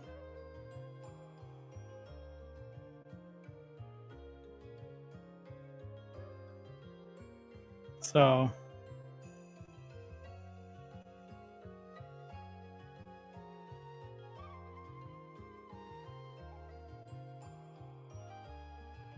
what was the other thing you needed to get besides the sand? Look at your charade. Pip spreads his arms out and then flaps them. Boards. And then points at one of his fingers. Board fingers. Pip nods slowly with a bit of a head tilt. And then he points at one of his teeth. Board claws. Birds don't have teeth. Shakes his head. Birds don't have teeth, you dumbass.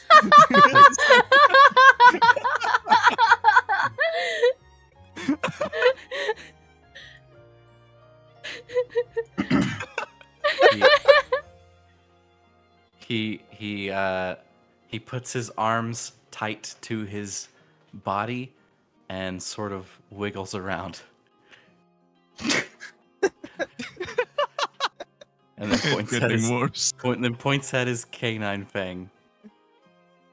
Would you like some paper to write this down on? Would that be easier? That'll make it too easy. Hip size. I prefer the suffering. Pulls out a lump of coal from his pouch and then writes down bird feather. It's horribly misspelled. And poison fang.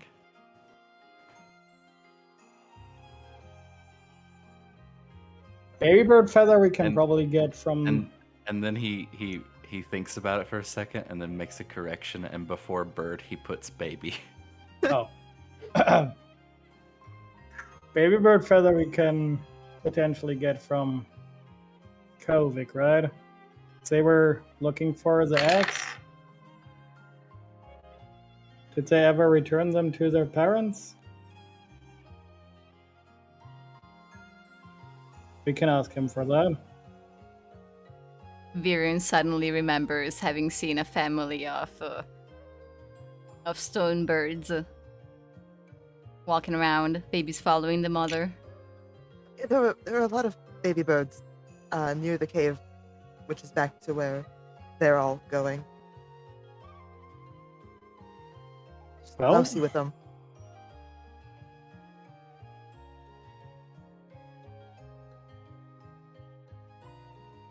we can get that to get the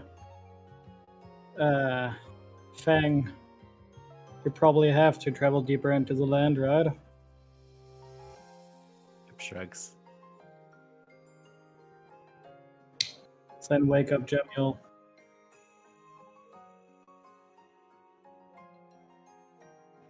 And then foresee from there.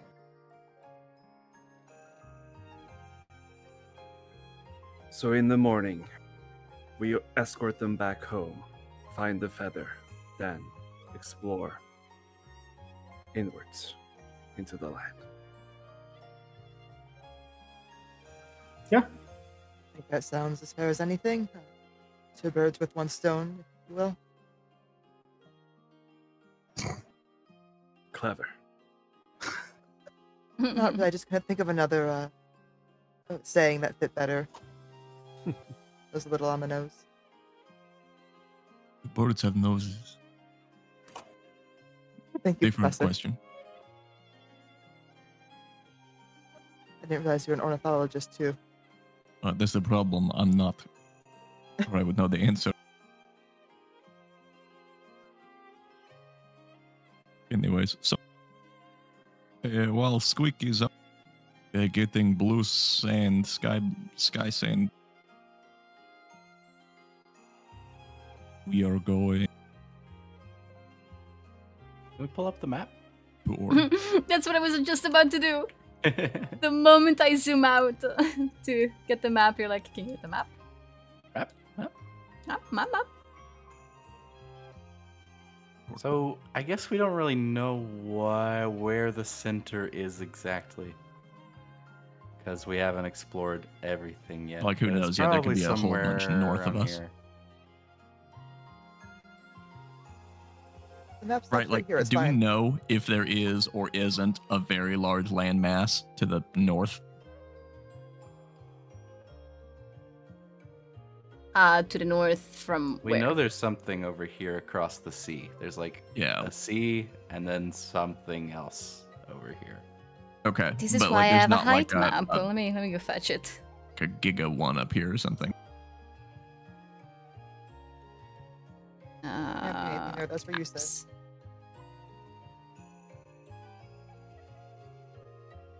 Oh no.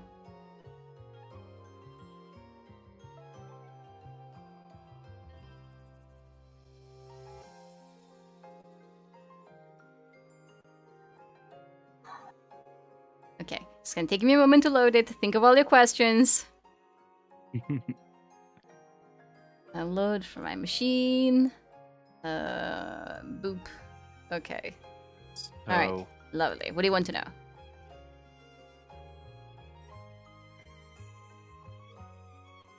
what were you asking, Matt? No, I was saying, do we know if there's a, like, is the landmass of Ledaria just like that, or do we know, can we confirm existence or lack thereof of like a gigantic landmass farther north? Like, do we know how north Ledaria goes? Because nobody can fly over it and nobody can navigate in the waters around it. It is still unclear how big and what the shape of Ledaria is, which is why the Jamio's discoveries and the publication of the Outlander Sky to Ledaria are a big deal. That was supposed to be the first time when somebody had covered the entire thing on foot and would have published like a full, complete map of the entire continent. So nothing is confirmed.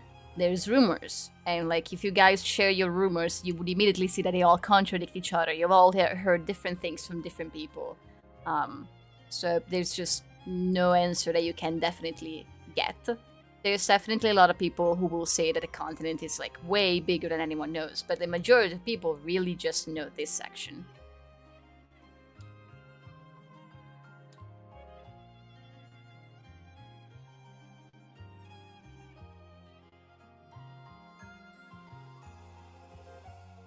So as far as our options of places to go, we could try and head towards the middle, but we don't know exactly where that hole is.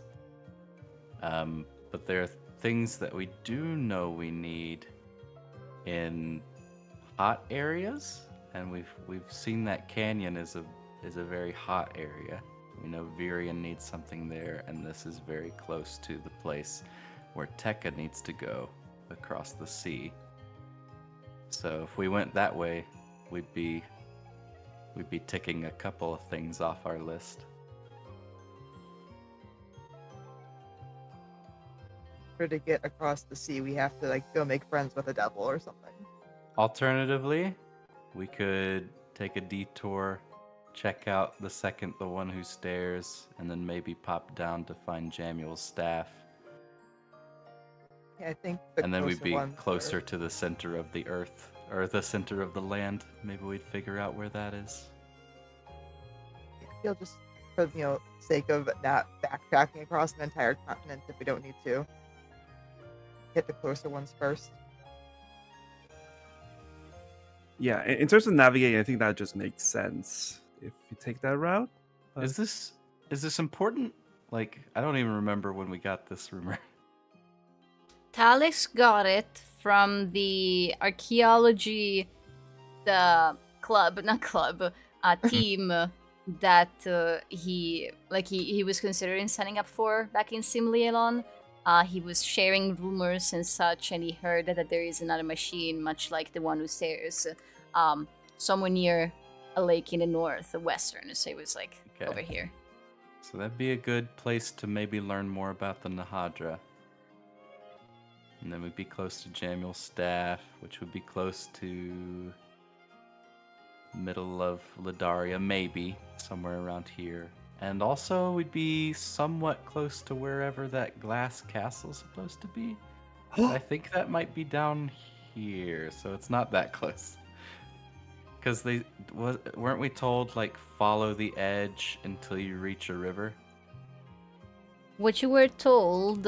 let me get to this. Is follow the coastline until you find a river with 2 statues flanking it. Follow that river. Then when you find the road, follow it to the northeast. You find a lake, and that's where the castle is. Oh. So it's one of these. Or it could be... Or it could be... No, it wouldn't be that. Because it could be any river that's flanked by 2 statues. It wouldn't be this one because we were past that one when we got the tip to follow the coastline. This inward. So it's inward because it's past the peninsula, right? Am I remembering that correctly? Which means it has to be this one.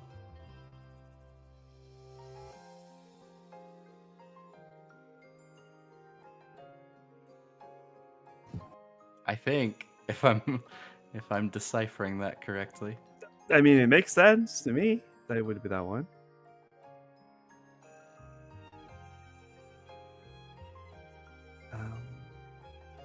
Yeah, I guess it just depends on like what we want to prioritize.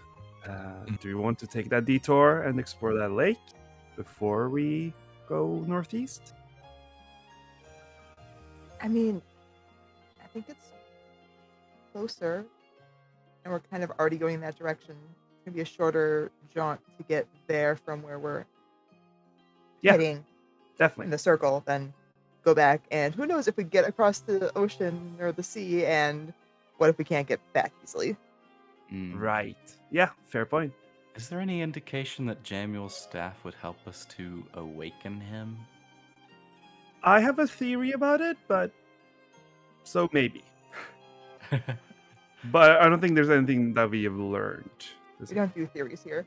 Mm-hmm. Yeah, exactly. So I'm all for going this like straight line through all these hotspots. I think that sounds fun. It agree. may be a straight line, but this is a very long trip. It is a long trip. It's gonna be a long trip regardless. Yeah. What is it, like 1 day per hex of travel? Approximately, yes. There can be So- complications, so you can travel faster if you have any means to do so. So, like, at least 10 or 11 days before we get to the one who stares, and then another 10 or 11 days before we get to Jamuel's staff. If we can get to this river here in the center of the circle, if there is something there or some way to get a decent boat, the rivers are safe to navigate on water. Oh yeah, that's true. And someone in the party knows how to steer a boat, so. I wonder if Frida and Devamia would be willing to like give us a wyvern ride over to the lake. A relay ride. There's After too- everything, There's too much to carry though. We've got horses. who decided to get horses? But maybe a few of us could ride horses, and maybe they'd be willing to drop the non-riders off, just to save us some travel time. If you try to run that idea by them, they're not unwilling to help, but Murderclaw can't carry more than 2 people. Oh, It's just not possible.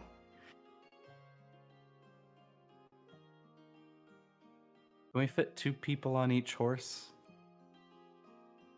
Or are they not built for that? We also have 5 people, right? Yeah. Well, we have 4.5.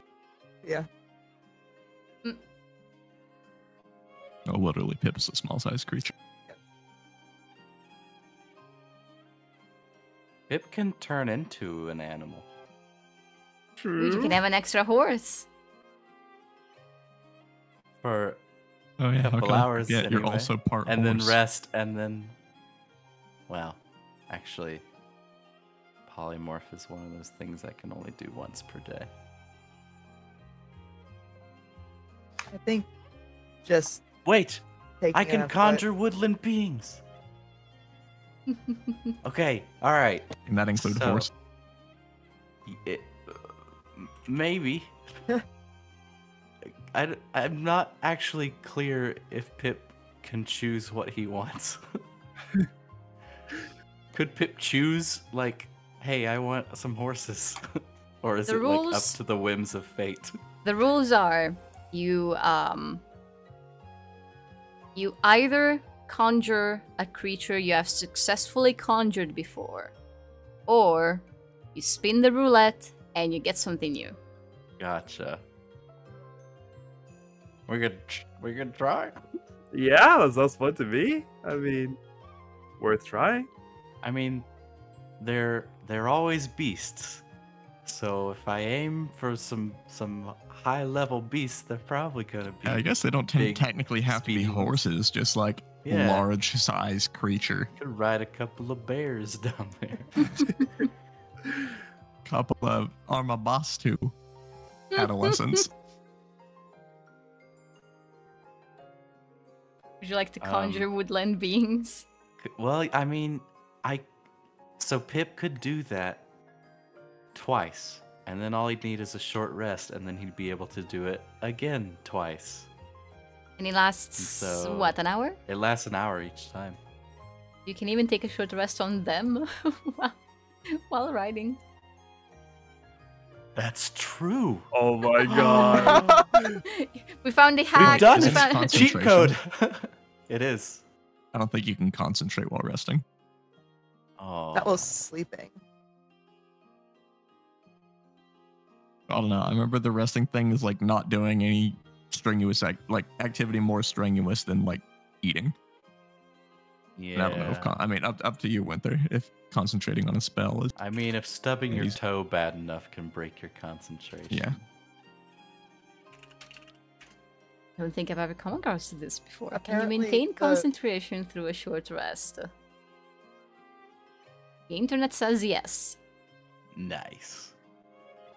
The internet is always right. Nice. I trust the internet. Well, do we want to give that a try? I like that plan. So we've got 2 horses, and we've only got 5 people that we need to carry with us. Yes? I'm not forgetting any other weird I companions. think that's right. Okay. So maybe I'll try the 2 fey creatures of challenge rating 1 or lower. I don't know why it says or lower. I don't want lower. If I wanted lower, I would choose more creatures of sure. So are we do we have anything else we need to do here, or do we just want to say our goodbyes and scoot? I mean, were we gonna escort them back to? I mean, I guess we could get a baby bird feather someplace else. To pick up. I mean, we're not that far from a baby bird. I feel like any baby bird that's gonna be here is made of stone, and I'm not sure if Granny is wanting that. Can you polymorph yourself into a baby bird? Hey, there's a thought. Turn into a snake, take my teeth out. The item would not persist. Then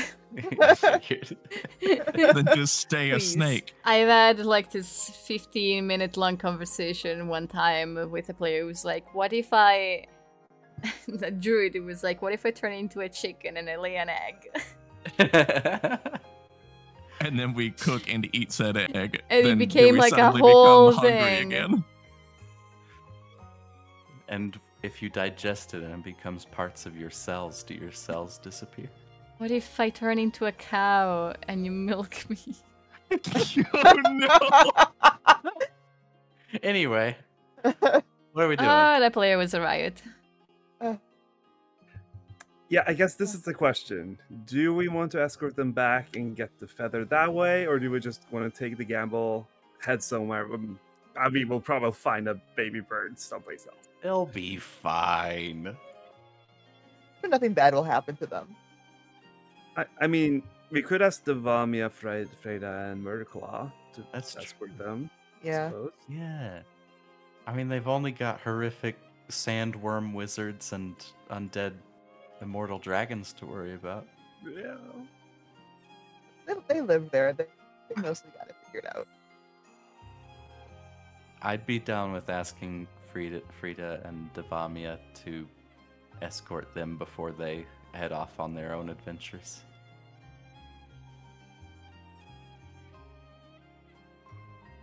I think that's a good call. I don't want to go back to Narashka a 3rd time. Yeah, fair.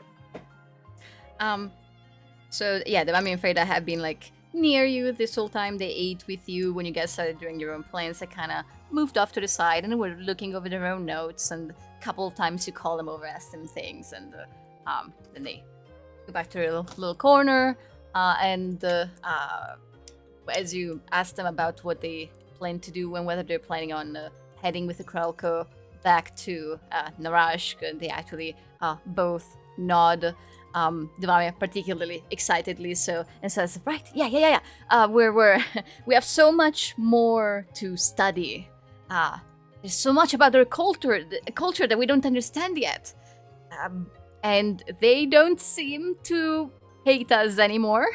They don't treat us as well as they seem to be treating you now, but we'd like to stick around." Wait. You Exactly seem when happy we about come it. Your way. You wanted us to... You thought we'd go somewhere?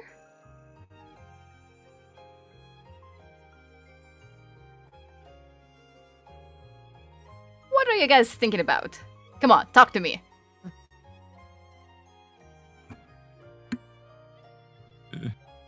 Come on, am I not your favorite orc? What are you planning? Where are you going? What are you going to do?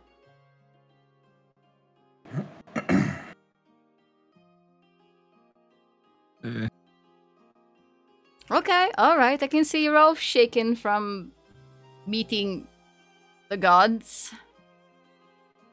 I just want you guys to know that everything we've done together and all these experiences we've shared, they've been really interesting. Interesting is certainly a word I would use for them. Oh, I've had so much fun.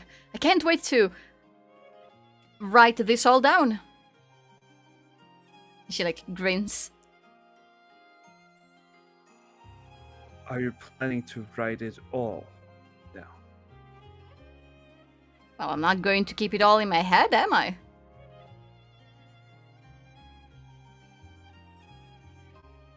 At least keep in mind who learns all the info you have gained. Uh-huh. Yeah, of course. Understand what publishing leads to before you publish it. This conversation just took a strange turn. It's going to be alright, guys. I am just adding on to what Tekka said. Is a good point. Hey, maybe we'll see you around somewhere back on the peninsula? We have many journeys ahead of us. But one day, Nearly none of them are on the peninsula. Well, that's a shame. But I'm sure if you're planning on traveling all around Ledaria and apparently not anywhere near the peninsula, then eventually I'll be hearing about your adventures. I mean, it's gotta make you famous. I feel like if all goes well, you'll see us back on the peninsula someday, at least. and if all goes well, you will not hear about it. That would be my hope. Well, I wish you good luck.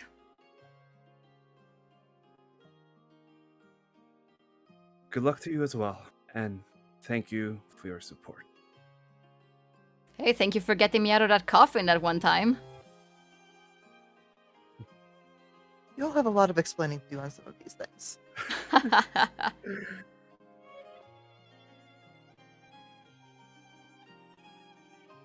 Yeah.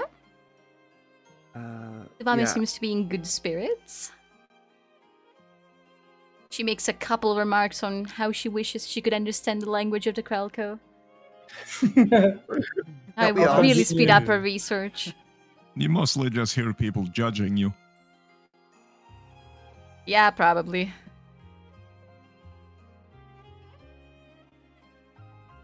Tekka's gonna take a quick trip. First to the couple that was taking care of Ollie. Just gonna let them say their goodbyes to Ollie. And then also going to visit Tarsho and just ask him to please welcome Devamia and Freda, as that day will help them back home. Mm-hmm. If you're not planning on speaking in Krell, you'd probably go pick up Tarsho first to translate with the couple. Oh right, yeah. Fair point. Yeah. But regardless, Mhm. yeah, they're just the two of them are happy to see Ollie again, and they just wish you good luck on your journey. Tarsha is back to being really nervous about everything that's going to happen and the fact that they have to relocate again and all the work that's ahead of them, and there's so much that's obviously going through his head, and he overshares a little bit, and he still doesn't share. Yeah, like you understand, he still doesn't share anywhere near half of what he's worried about. But he, when he manages to bring the conversation back to the actual subject, he like clears up his throat, and he seems to be like really thinking hard about how to express what's going through his mind, and then eventually he just says, "This has been the most unique experience of my life, and a lot of it has been scary and stressful and sudden, and I had to step up for Fen, who died right before you guys arrived, which was this really terrible timing, and I just hope that I did a good job."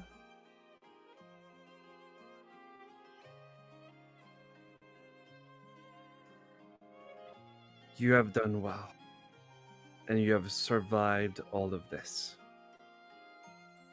That only means you can make it so much further.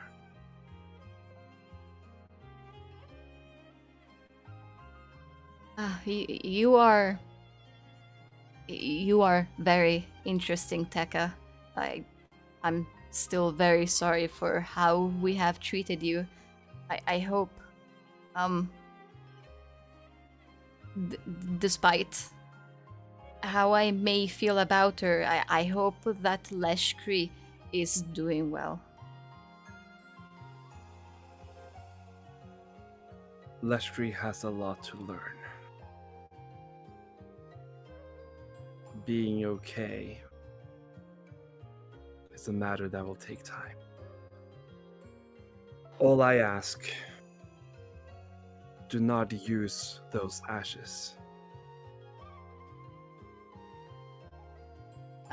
Ever?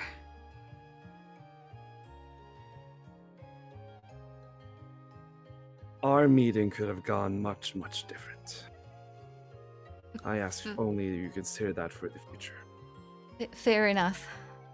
Yeah, things are going to change around here, I suppose. Well, to a degree. We never really get visited by anyone. But in case anyone shows up, there will be no separation. Kalvik seems really set on it.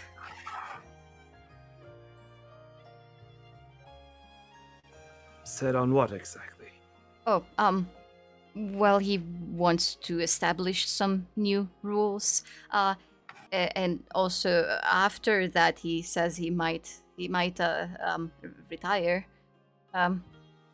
Let the younger generations decide how to approach everything. All he does, it's a little beyond me. I never really interacted much with him, but suddenly they needed a translator and I speak as unfair, and then everything happened. I don't even do magic.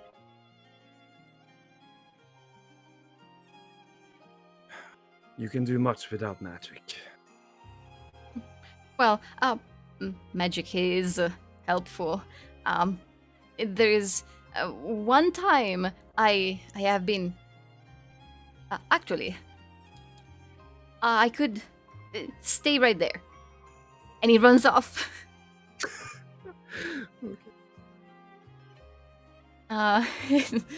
About 10 or 15 minutes later, he comes back and he's sweaty a little bit. But he is holding a... Great, the word is escaping me right now. The... what do you call it in English? Could you describe it? It's the thing you use to water flowers. Watering can? Watering can. Watering can, thank you. So he's holding this watering can. The design very much tells you what it is, but you've never seen one that is made of crystal. It's almost like it's a model of a watering can that's just been made for like display, like a really weird piece of art. The gem that it's being carved out of, it's almost completely clear. There's a few wisps of almost like white smoke that you can see through it, and you can see that because it's almost entirely transparent, you can see that there's currently nothing inside. And he holds it up for Tekka to see, and he says, "This one is it's magical. I was gifted 2 of them by my friend, and I don't need to. So I don't know if you or any of your friends are interested in plants, but this will guarantee that you can grow anything, regardless of the dirt at your disposal. You can have it." It's like awkwardly shoving it in your arms. Yeah, Tekka accepts it and looks upon it. You will have to put water in it. I don't know why I said that. Obviously, you need to put water in it. Magic, you can never know, so I appreciate it. Mm-hmm. This is not a gift meant for me, but I know someone who would enjoy this a great deal. So, thank you. Pass it on, then. Tell them about me. I will. I should go. I wish you well. Yeah, well, thanks. You too. See you around. He stands around for a few seconds before finally stepping away. He looks back and waves. And then he's gone. Tekka waves back. And yeah, Tekka will just head back. I don't know if we're around the campfire or what we are, but yeah, just showing the watering can to the group.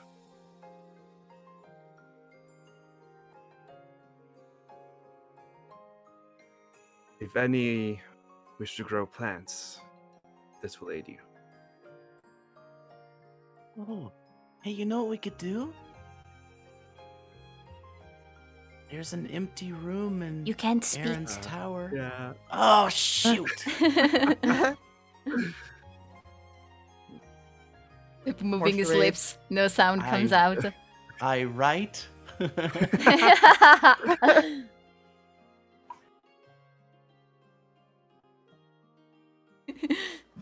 He writes all of that.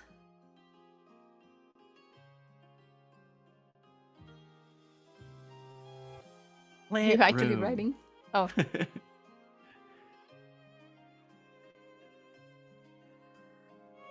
plant room? Plant room.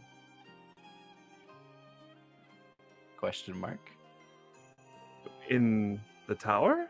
Or... Hit nuts.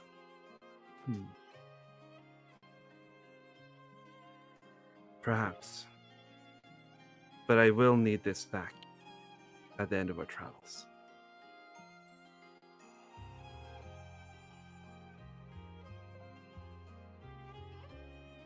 Anyway, I feel tired.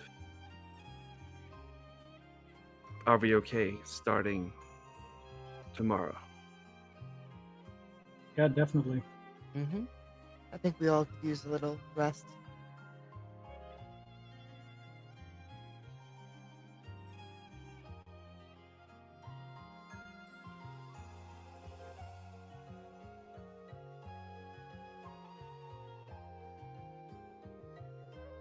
We rest.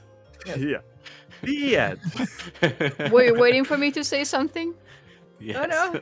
Always. That was the moment when I got up for a second to grab my water bottle, and I come back to this long silence, and I'm like, damn it, I missed something. It wasn't that long. Don't worry. It felt really long. Oh no. What yeah. did you say? You're resting? Yeah. Well, I was thinking, because we got refreshed from the twins' blessing, right? Yeah, So, you feel like do you we just not long actually feel- rested. Yeah. Okay. And what time of day are we at? Because like the time dilation nonsense, it didn't actually take that long. That's correct. But do I remember when you got here? No, Great. I none feel of like us it was does, so around noon. Am I crazy? Let's call it like 1 p.m. Okay. Unless you Like, want it we've to be also, like- evening. Do you guys want it to be evening? because we also like eaten and have talked to people, and there's waiting time in there, so it's probably at least early evening by this point. Yeah. Sure. Um, It can be early evening. So while we're all getting ready for bed, Pip is going to lay out his stones and cast augury. Basically asking the stones about what the results may be for us planning to head to this place, Ooh. where the one who stares is rumored to be. That's fun. Okay. You may want to do that right before you leave, because it has to be something, a Oh, course of in the action you next plan to 30 take within the minutes. next 30 minutes, yeah. Okay. So, Then I got a question. yes? Because now you've reminded me about it in a roundabout way. That Dust Swept Grimoire, the spellbook that I Mhm. found on the corpse of He Slithers. Mm-hmm. I couldn't read it before, right? That's right.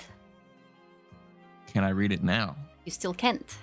It was written in Damn it. Itaran. That's why Devamia had offered to help decipher it. Yeah.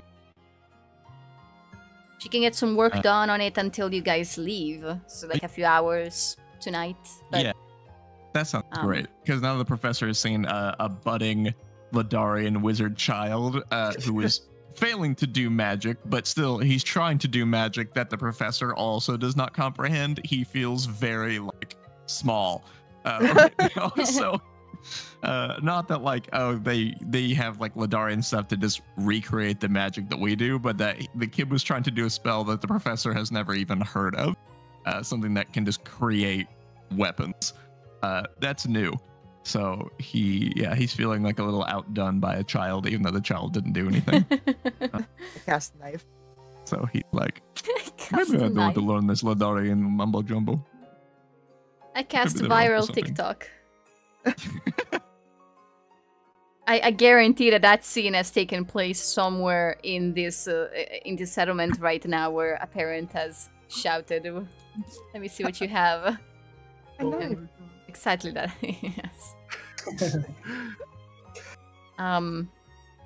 But yeah, that's So, what the yeah. professor will do at this downtime. Is Mhm. he's going to go with Devami as like a, before we go separate ways, perhaps you could help me with this. Okay. Cool. Just roll an Arcana check for me at advantage. The two of you working together to decipher as much of the dust-swept grimoire as possible in what little time you have left before you go your separate ways. 24.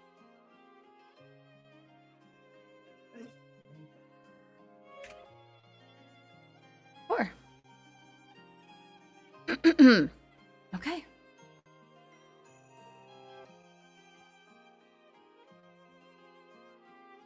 With a 24, staying up also a few extra hours into the night as you're making good progress, and you're not quite willing to stop researching this as things are going well, and Devamia is always curious about anything. Her kind of magic is nowhere near as advanced as yours, but she does know a few spells. You've seen her speak with animals, do a few other things, and she seems engrossed less in the magic and more in the fact that you are holding a Ledarian object, and you are Spellbook, no less. and you're investigating like magic of the Ledarian kind, and like this is a big discovery to her as well. And he would so tell she's her taking about like notes. where he got it. about these slithers. She was there. She helped Oh yeah, kill yeah, it. you're right. You're right. I forgot that's who Sib was controlling. Like, even though she's not a wizard, what I'm saying is that she's very much engrossed in this process as much as you are, and you two end up staying up a few more hours than you should have. Both of you eventually falling asleep and then waking up before everybody else and just going back to it because you're this close to figuring something out. So you end up successfully translating one spell of first level with a roll that high, and despite the time being that short.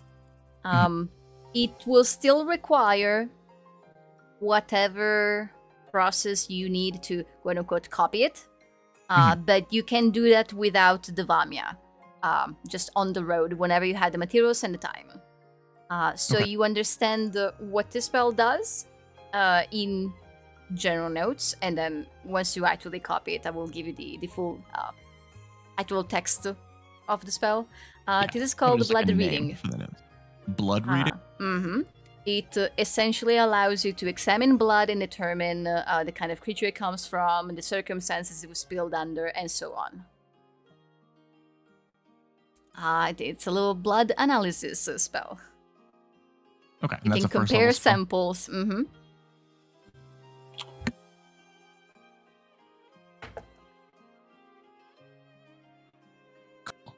Is it a ritual spell? Am I able to determine that?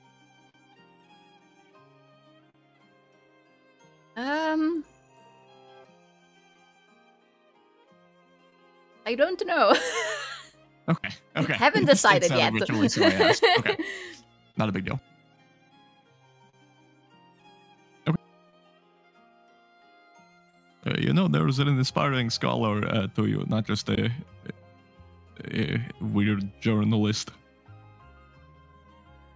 who really do something productive with this. Sorry, can you repeat that? He said that she is an aspiring scholar and not just a weird journalist, and that she could actually do something meaningful with this talent of hers. He's giving her a backhanded compliment without meaning to. There is this long pause where you can tell she's trying to extrapolate any additional meaning that it might be behind your words, and you can tell that she doesn't quite get there, and she just grins widely and says, "Wow, a compliment! Well, thank you very much, Professor." And after all of this is over, if you want to learn some stuff, it is the least I could do.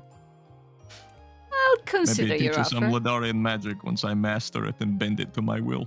Yeah, just get in touch with me when you do. Well, I'll write an article about you. There was a spell today with a kid, and it just creates weapons. Maybe something more up your alley. You mean I can just make axes? Ever find yourself without an axe and wishing that you had an axe? I always have my axe with me, but I could always use a second one. Right, well, you can poof and make more, apparently. I don't know. I will investigate this. You said it was a kid here? A Krell child with a book and a knife. A Plurnan knife. I will find this child. It is the top 42% of the 64th page from the back. She takes a notebook out and writes it down. Okay, got it. I'll find him. Right. I will make him talk. And I will find out everything he knows. Right, well, be careful. He has a knife. Exciting. Right. Dangerous. She holds up her hands. All time for you to go. And time for us to go as well. I'll go wake up Freda. I'll see you around. Right? See you around. Hopefully. Unlock the secrets of the cosmos and let me know about them. I will let you know about the answers I find to the universe and everything else. Yeah. Freda is off. Freda, Devamia, and Freda. Okay. Is this the path that you guys have chosen? You're gonna travel by foot with your animals and such. First to this lake you've heard about. Is this what a party has agreed on? Until we get distracted, yes. Yes. Yeah. Okay. Until there's another side quest. Let's do one more thing. I believe Pip wants to conjure some animals. Is it morning? Uh-huh. Did you roll for something? No. I have not.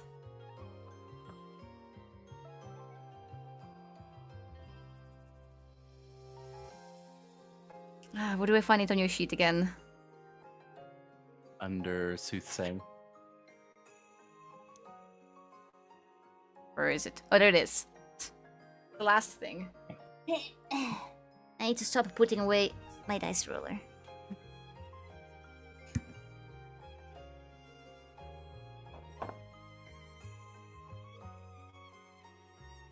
Okay. Nothing special. Then yes, augury for the same specifications. Mm-hmm. Stevie. The exact question is? Well, it's not really a question. The exact sentence. We plan on heading southeast to the lake where a robot might be. Remind me, what do you do for augury? Is it bones? Oh, it's a rocks. Gets out his rock collection. and Right. starts spinning around. I am unsure if Viren has seen this before. I don't think so. But Viren would see Pip. He plays around with his rock collection every once in a while. That's nothing new, but like the way he's going about it seems to be less of a game and more just very precise positioning, as if following some kind of pattern that you're not really seeing. Some of them he just throws at them and watches where they roll and what side they land on. And he seems just very focused on this process that it takes a little bit. Nothing seems to come of it from you just looking in from the outside. Pip, based on the result that you're reading,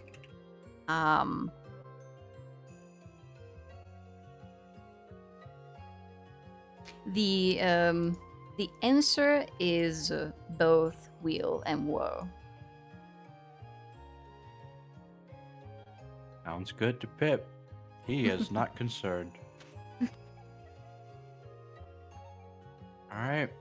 Shall we summon some animals, spin the roulette wheel, see what we get?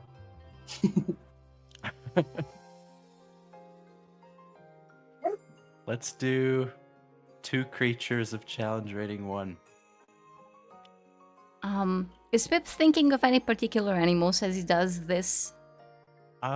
Just something to ride, preferably. Not a Okay. specific animal. I'll give you a little hint. You Turtle. gotta go way lower on the challenge rating list. Oh, really? Mm-hmm.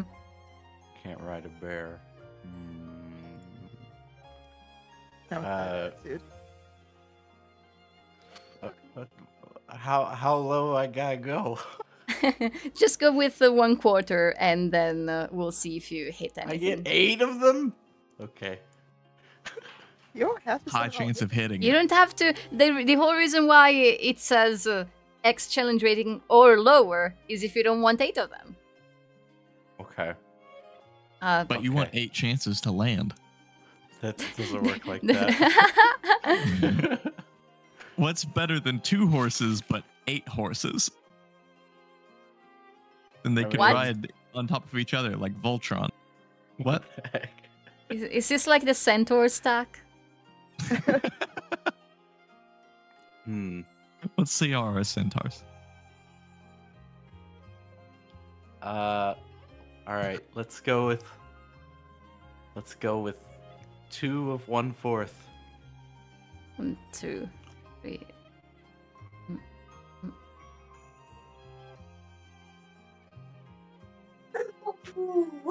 Oh, woo woo, indeed, Stevie. Your first attempt successfully No. summons. Roll a d8. I'm so scared. How many did you say you wanted? 2? 2.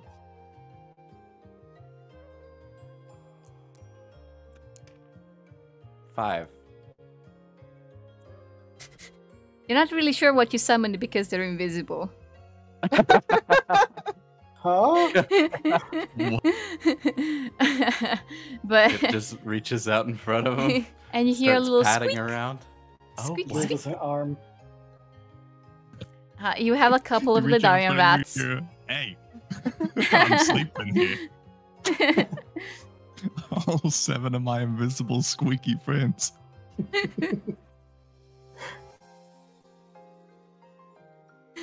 Well, Can't really write on those, but sorry guys. Can't say that, but that's what he wishes he could say. You can see it on his face. Just I wish I could keep you. Pip's not even going to keep them around. He's just gonna poof them away. Wait, can't you try again tomorrow?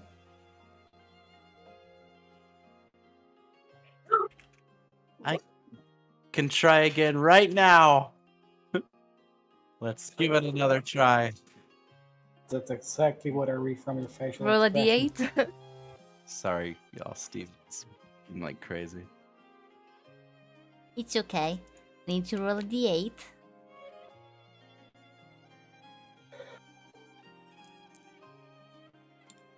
Think of anything except for rat. What is that? A 6? Okay.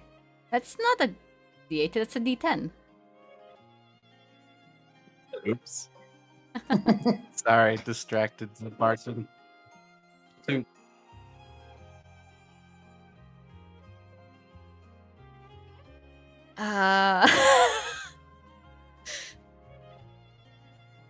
Wow.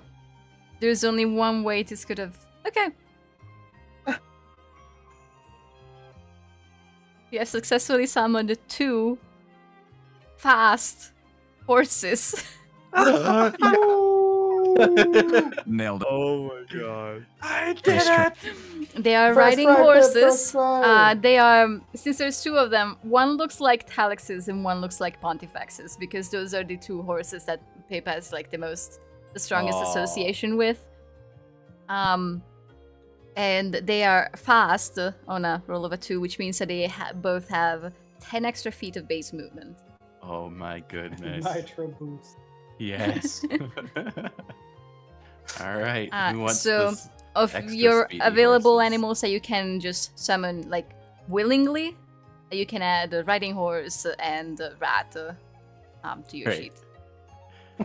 It just obeys the stat blocks. Okay. Pip will ride Duchess. Duchess If the Duchess second allows. or Duchess. Duchess. I told Duchess.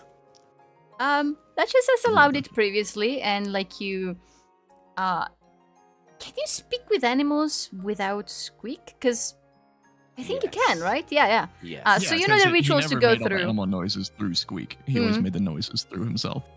You know what it takes to convince Duchess, and so you just praise her and you ask her very nicely, and you let her know how precious she is and how much how impressive she is, and eventually Yeah. Nath Flatter takes you there. And then she's immediately surpassed by the fast magical horses, and she seems a little upset at this. Who's doubling up?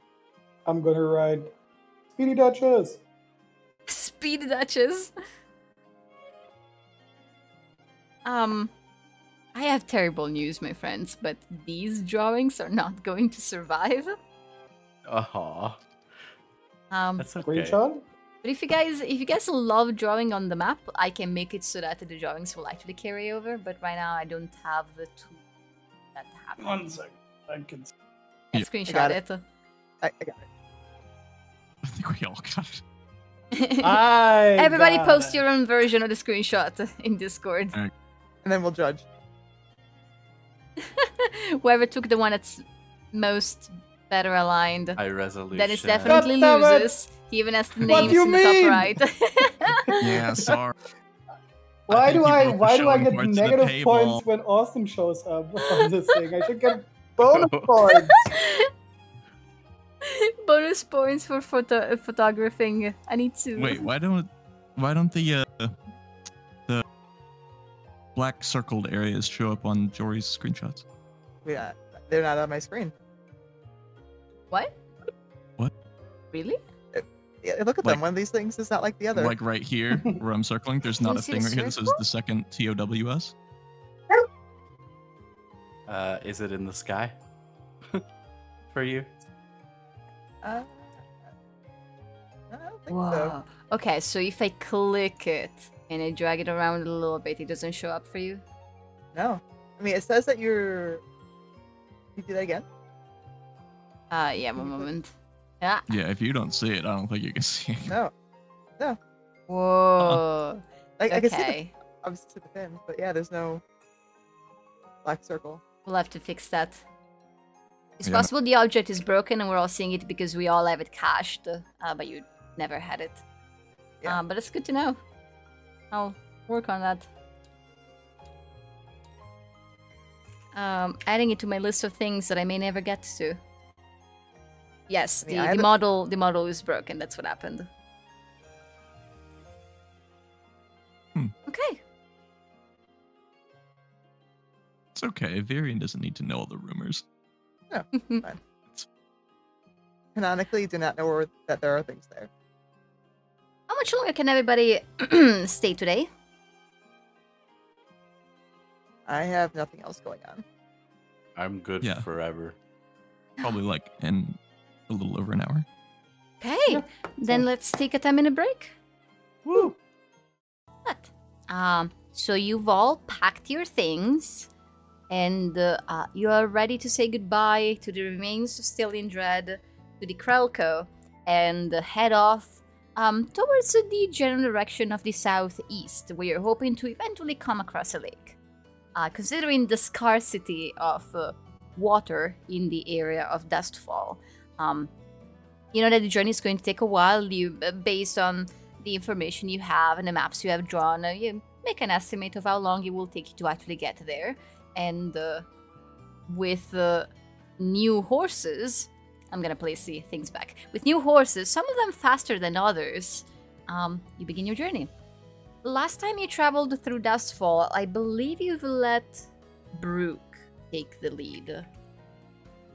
Is that correct? Is it any different now? Would you like anyone in particular to be leading? Group effort? Group effort, maybe? I'm done Now- for group effort. Now that The last time I led, I got turned into stone. now that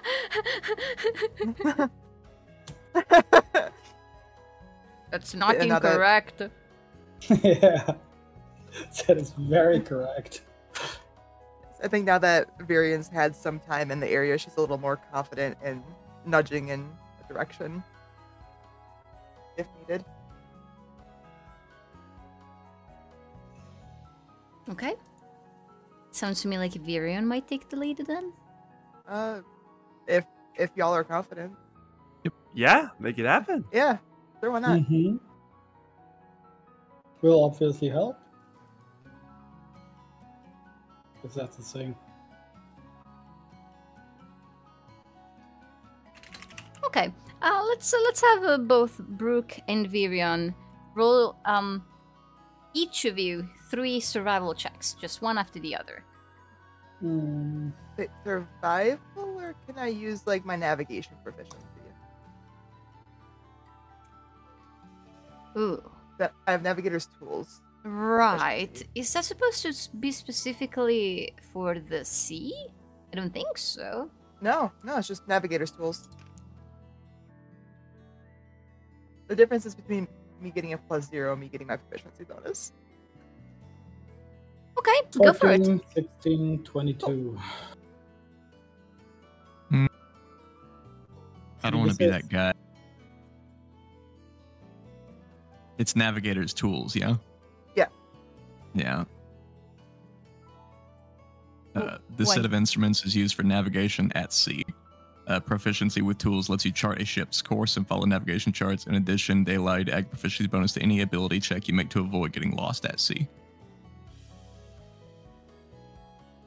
Again, still totally up to you. Yeah. Because I don't know what else it would be for like How about cartographer's cartographer's tools. It Is was that cartographers, that's true. I also have that. Hey, let's go with those. Yes, there it is. I can also swap tool proficiencies every time I long rest. So Nice. Okay, I feel less bad. like if there's a tool for it, I mean, Love it.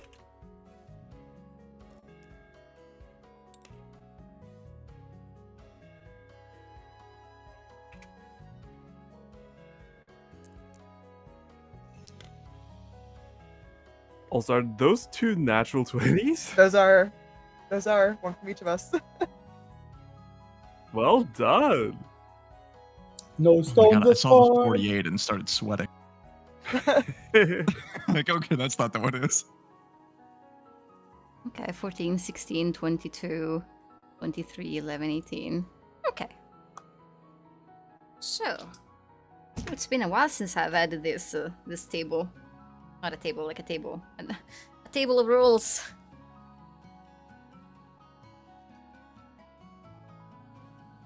Between the two of you, taking turns every once in a while throughout the day just to allow the other person to relax and not have to pay as much attention to the road.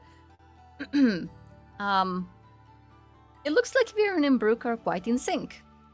Viren has not navigated blindly through Dustfall previously, but Brooke fills her in on what the landscape is like and what to expect, which animals appear friendly or at least uninterested in people and which ones to avoid. And by putting their heads together and thinking of the landscape and a map that you have drawn over time, the general direction where you're going, things are actually pretty smooth. You're not caught in any terrible disasters. It's just a slow but and very dry journey, but one that for the time being is uninterrupted. Every hour, Pip is able to bring the horses back. Every once in a while, the horses are a little different. The first time around, the ones that Pip summoned were quite strong, fast. I mean, there's one time when they are invisible, and which makes it look kind of silly. Also, you're starting from me, still in dread, so you're over here. Eventually, as randomness would demand,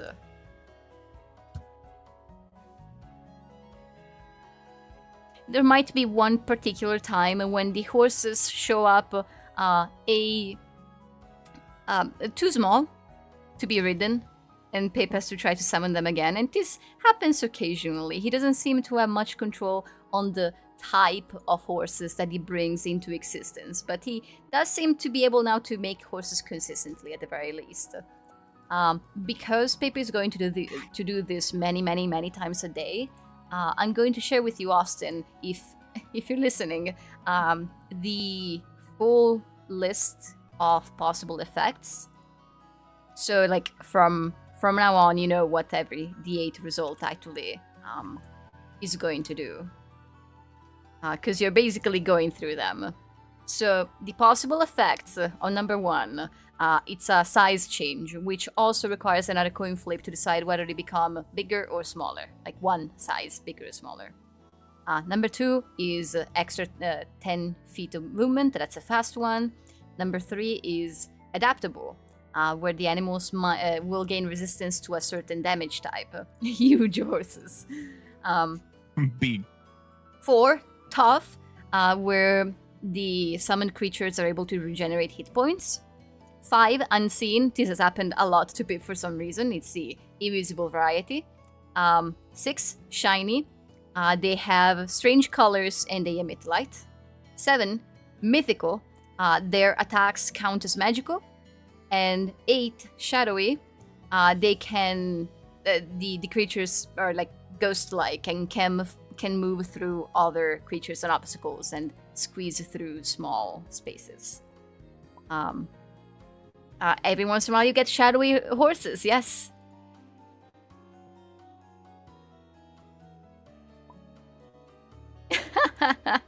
They can move through things. Goth horses. But You they will are not be able... sit-onable. If you sit on them... can you... I see why you asked the question. Like, can we ride? But yes, I would say yes. So they can just gallop headlong into a wall to confidently go through it, while you, my friend, do not. You would hit the wall. Splat. That might happen one time. That's on the day when Virion has a total of an 11. That particular day, there's these new horses, and they confidently go through this large rock, and somebody eats a mouthful of dust and pebbles. But the lesson is learned, and Pip's magic turns out to be whimsical and unpredictable in that way. But at least he, like I said, he is able to produce the horses consistently. And you rely on that to be able to, all of you no longer really have to walk. I think this is the first time the party has had like a full set of horses to ride on. Maybe there was one time when you rented some. Doesn't matter. Let's see. 1, 2.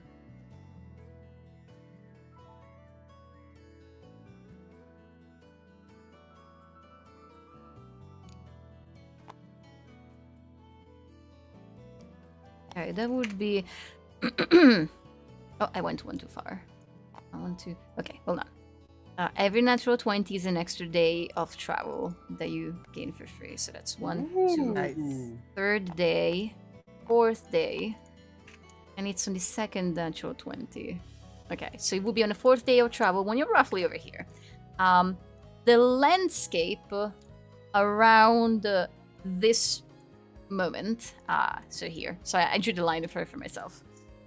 Towards the end of your third day and the beginning of the fourth is when the landscape begins to clear. The dust that surrounds this area begins to settle, and you're beginning to see grass, flowers, and trees. The change is quite... it's very sudden. Within a matter of a few hours, you have gone from a very dry and dusty landscape to the middle of a jungle. That very much matches the one that the Jamion store that took you in this area. You know you are in that jungle, and you should roughly be somewhere to the south of where you showed up.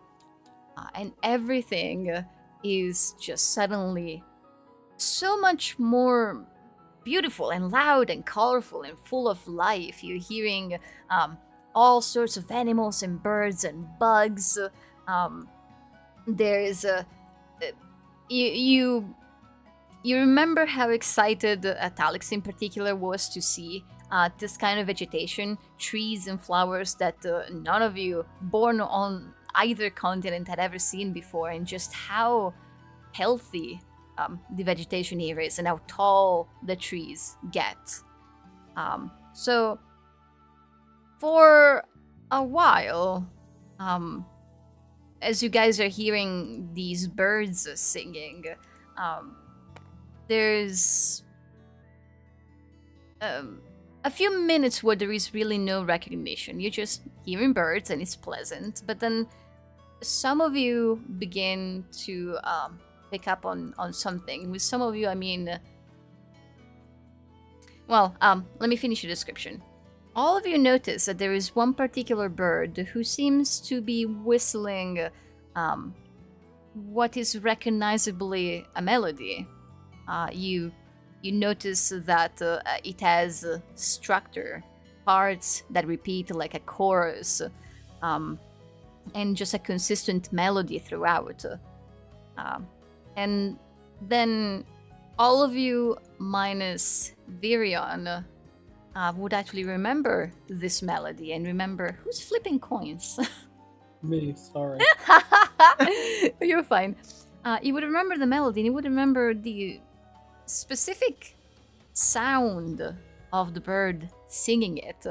A melody that seems to lull you in, and not in any magical sense, but more like it's meant to be to really grab your attention and just invite you to visit. And you remember, this is what a glimmer sounds like. Yes. Oh, It's damn. time. As Virion, it is a moment when Virion is taking the lead, and you turn back to realize that the rest of your companions have slowed down and are looking around, and their attention seems to have been grabbed by something that you haven't really noticed. You figure it has to be that bird singing.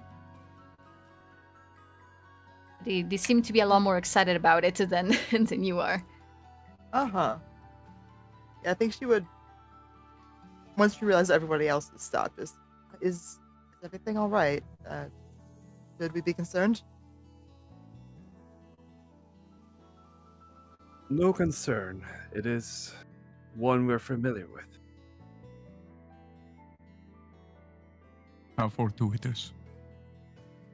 To Pip's ears specifically, the melody sung by this bird is all about shiny things, shiny things. I want to find more shiny things.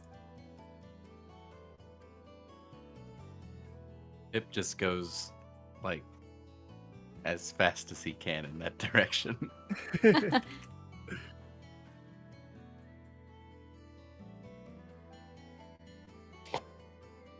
Yeah, Pip takes off. The others having really no choice but to see where the kid is going. He belongs to the jungle now. The jungle is... He returns to the wild from whence he came. Anyways, let's go.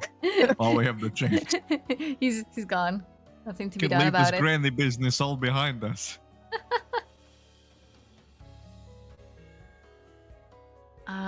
Pip, you follow the song that starts going into details about what these shiny things are made of. They're made of gemstones and metals. There's jewelry.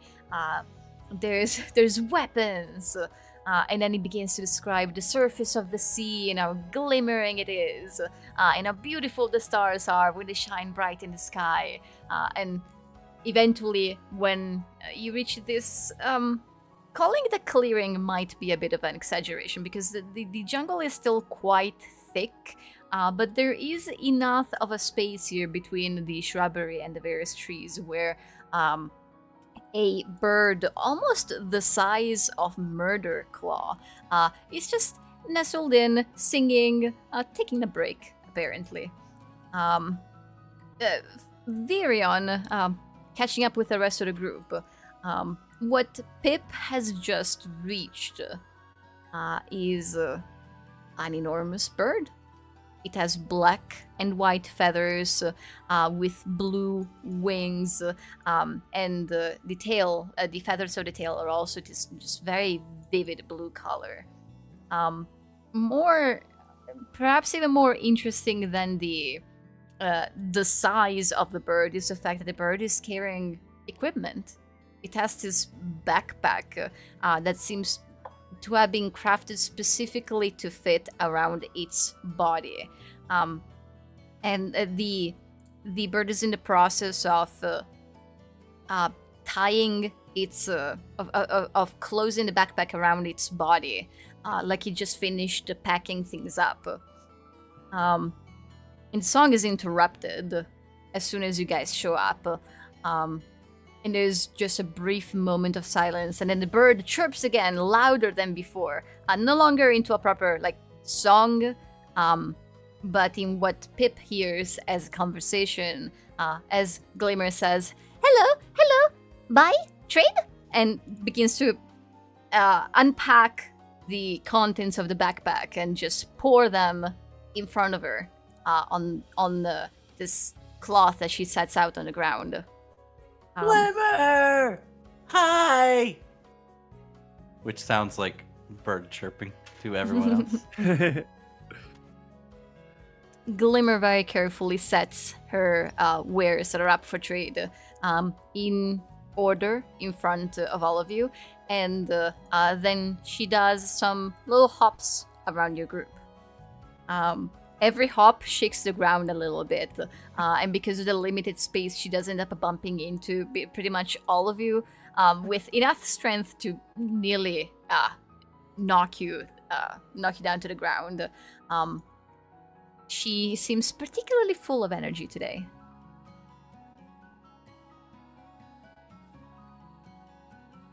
Oh.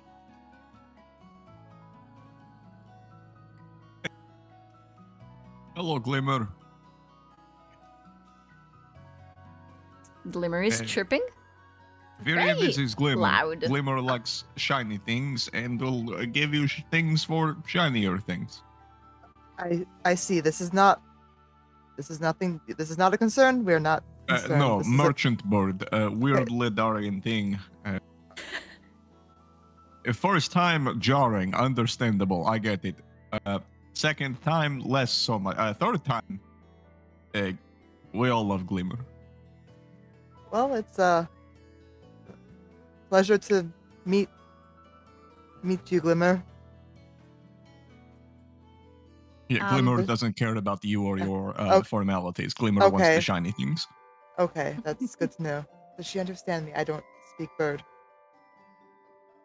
Loosely. Okay. She understands word shiny and thing. Glimmer perks trade. up, much like a dog hearing the word walk. No. Yes.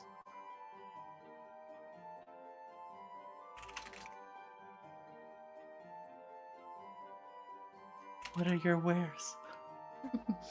All right, Glimmer, spill the beans. What do you have? Okay, so in front of you, in order, you see a dagger first. One that looks. Oh shit, they got the boy.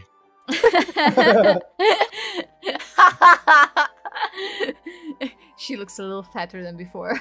Glimmer is out for blood. Where's the book? This dagger has a hilt that has been wrapped in strips of leather. It looks quite worn, like the leather has gotten pretty dirty and the strips are coming off. And the end of the hilt, like at the base, ends in a little metal circle, like a ring with a hole through it.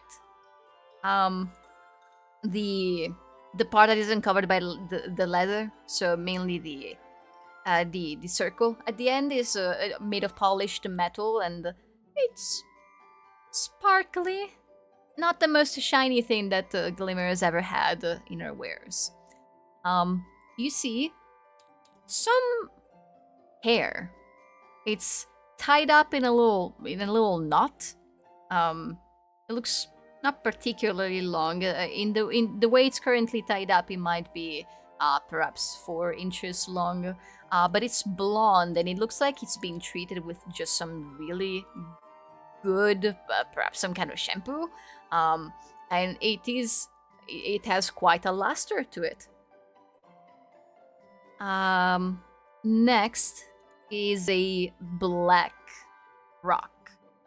It looks a little bit like glass. It's partially see-through.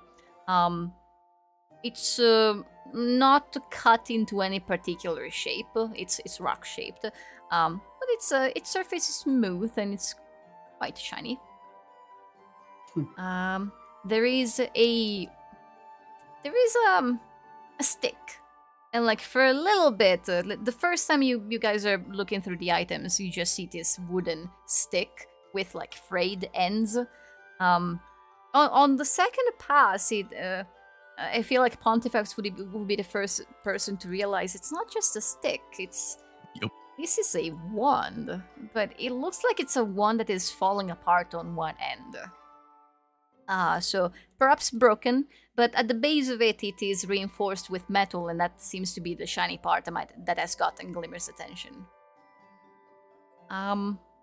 There's two. Yeah, there's two masks.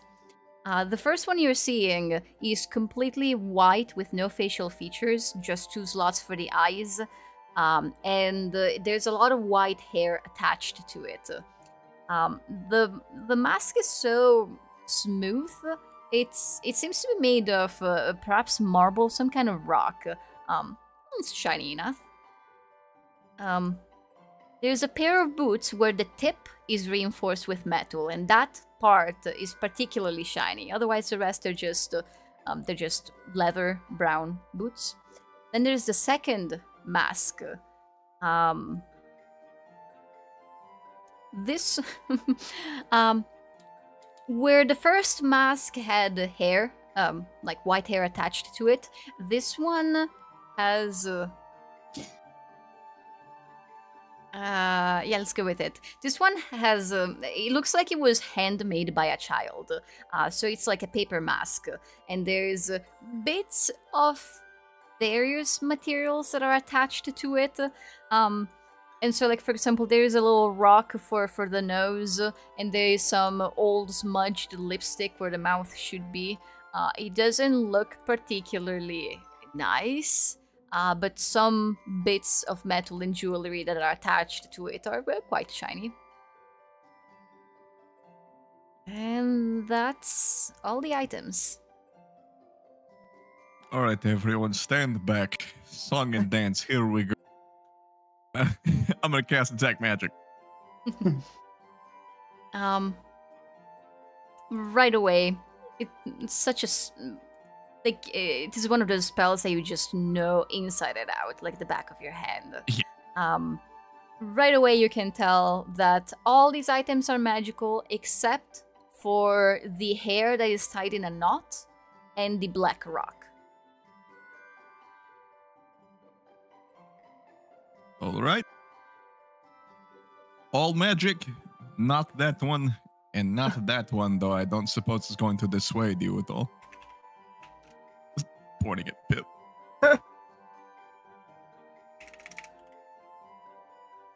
But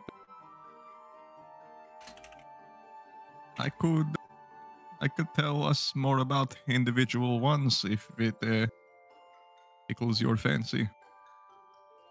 So what's the procedure here? If you want one of her shiny things, you have to give her a shiny thing and hope that it is better. In short, polish all of your junk until it is better looking. I suppose I could do that. Yeah, buff your garbage. Or, give a fair trade or whatever.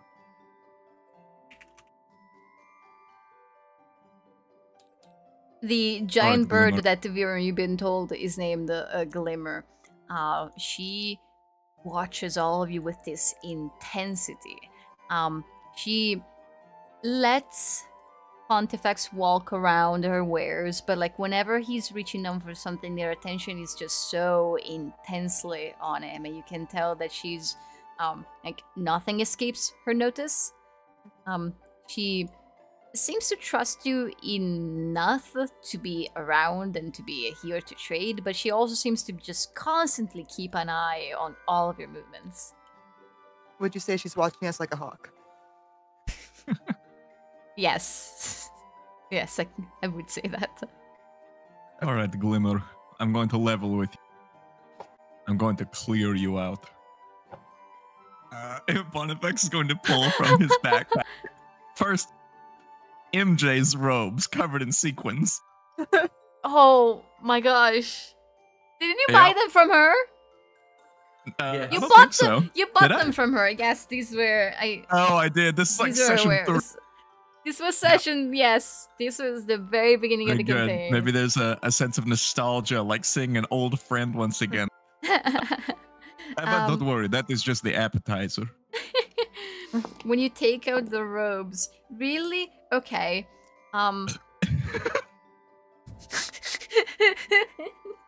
Look, I haven't had to do a lot of two-stepping, okay? Sorry, I'm laughing at my rules. Glimmer just seems so excited to be seeing them again. You it's can the tell that best she you was didn't very want attached. You don't want them. You can see that Glimmer seems to be very attached to these robes that are oh so sparkly. And even though she had traded them away, you can tell that she did kind of miss them. In fact, the professor's going to cast prestidigitation to clean them immaculately. They're even cleaner than they ever used to be in her and then possession. hand them over completely. Like, to Glimmer just here. Like, hold it. Love it. Enjoy it. Glimmer's beak is reaching for the robes, but she seems to be holding back. And like she pulls back a little bit, and instead she taps her little footsies on the ground on the blanket where the words are displayed. She wants you to take something. No, we're not there yet. This was, like I said, an appetizer. I wish to stimulate your palate for what is to come. You might want to brace yourself, Glimmer. And the professor, Does Pip translate any of this? Out of curiosity, okay. With the same on the side. with the same like the same emphasis. Sometimes. The professor has reached into his bag. He's not looking through the bag. He knows exactly what he is reaching for, and he's basically keeping his hand on the object in the bag as a form to build up suspense, as if this bird could possibly comprehend it. And then he is going to slowly reveal Cloudfallen's black gemstone. Oh. Yeah. Okay. Let me check feast your something for just a moment.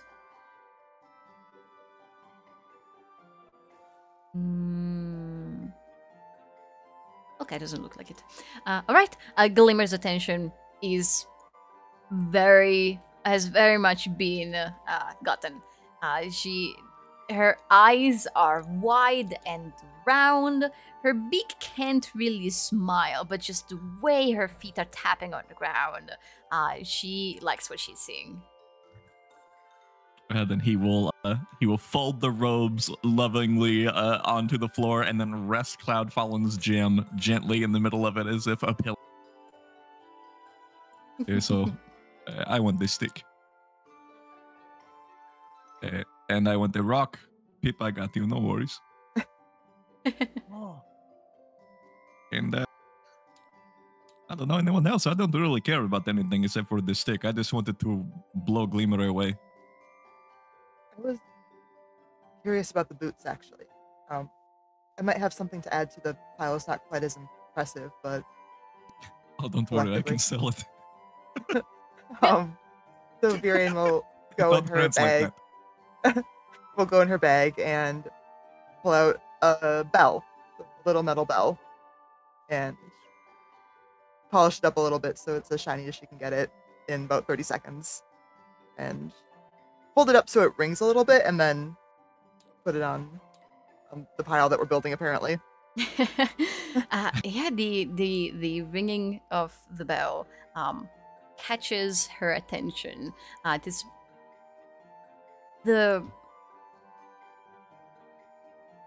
She loves it. It's her favorite thing that she's seen so far. Sorry, Pontifex. There's a really shiny, colorful rose. There's a beautiful rock that honestly looks better than the one that the Glimmer has. And then this bell comes out with like a little bit of rust on it that Viren just quickly cleans away. and as she is cleaning it, it goes ding ding ding a couple of times, and that suddenly it's all a glimmer once. She begins to little hops around Viren, and while Viren is trying to work, Dangle.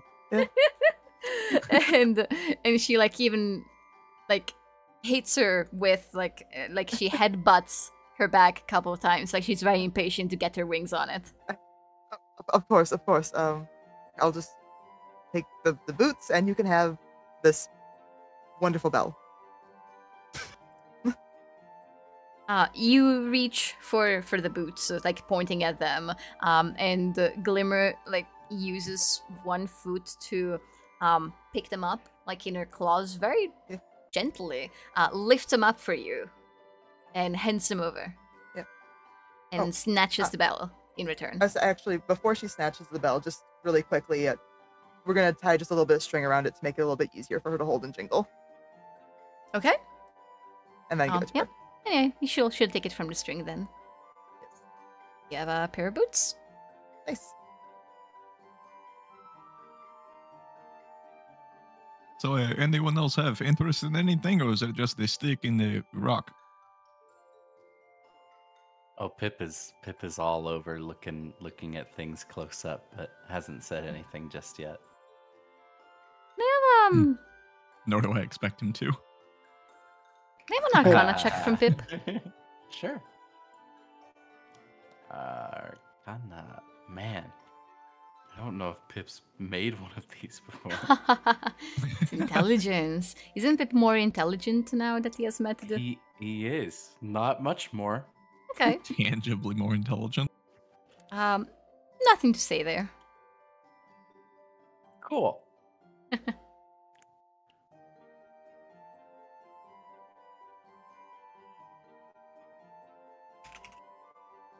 Did I put the list on? Yeah, I did. Oh, no. If you want another description of any items, so I gotcha. Can you tell me about the paper mask again? The paper Looks mask. like a kid made it. Yeah, the in terms of quality, it's the kind that's been folded together, kind of like an origami. But then to the paper, there have been a lot of things that have been attached to them. It's an assortment of items, and some make sense in their position. Like you can tell, okay, they were trying to make an ear here, and they were trying to make an eyebrow here. But there's a lot of it doesn't quite have a whole lot of sense. Macaroni art. Yeah, it's a You know pasta I like heart. my macaroni art. Is that Austin or Pip? Yes. It's more of an inside joke. Yeah, Dennis. Meg.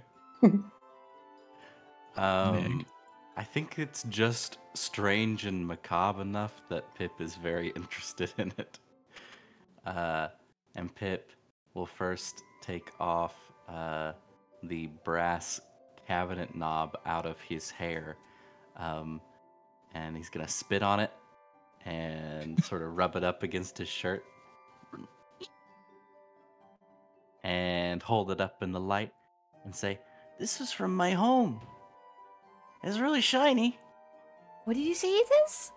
It's a brass cabinet knob. A cabinet knob? It's been in Pip's hair this whole time. Sorry, I looked over at my screen with my Twitch layout to look at Pip's model for a moment. I was almost expecting to see a cabinet knob. Okay. The dice say that Glimmer is considering it. She doesn't seem as excited about the knob as any of the other items that have been presented to her. In your case, as she can actually communicate with you, she wants to know what you want to trade it for.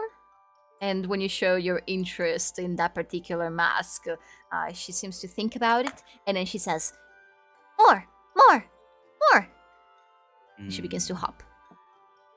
Would you give me 2 things if I also included this star boba? god, you're gonna give Glimmer your constellation. She doesn't know what it needs is, but the moment you present it to her, Yeah. okay, She passes out in she excitement. passes out in excitement. Yes, there is a little bit of like to your ears, it's a gasp. Everyone else just hears this whistle, which like could be interpreted as like her liking what she's seeing, but like to Pip's ears in particular, this is the best thing she has ever seen in her life. And she just nods very excitedly, saying, two! And she's hopping all over the place and willing to let you pick 2 items in exchange for the knob and the boba. I don't know. This thing's really special to me. It's got a lot of Trade? emotional attachment. Trade? For 2? Pip is a little hustler. He's Tilting her learning. head to the left, to the right. That bump to intelligence was a big deal.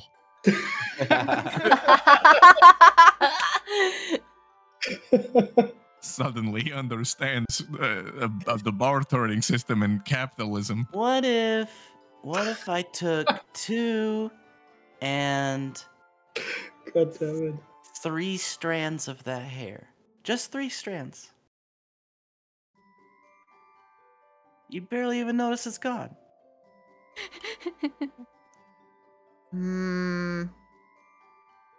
Okay. Trade? Trade. Trade.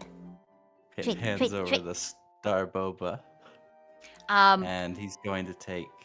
the Oh, yes. you hold it up like in your hand, and the way that Glimmer grabs it, the entire thing goes in her beak.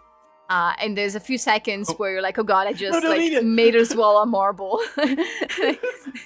And you hear it rattling in her beak as she's moving around and turning around and deciding where to put it. And eventually she, as she did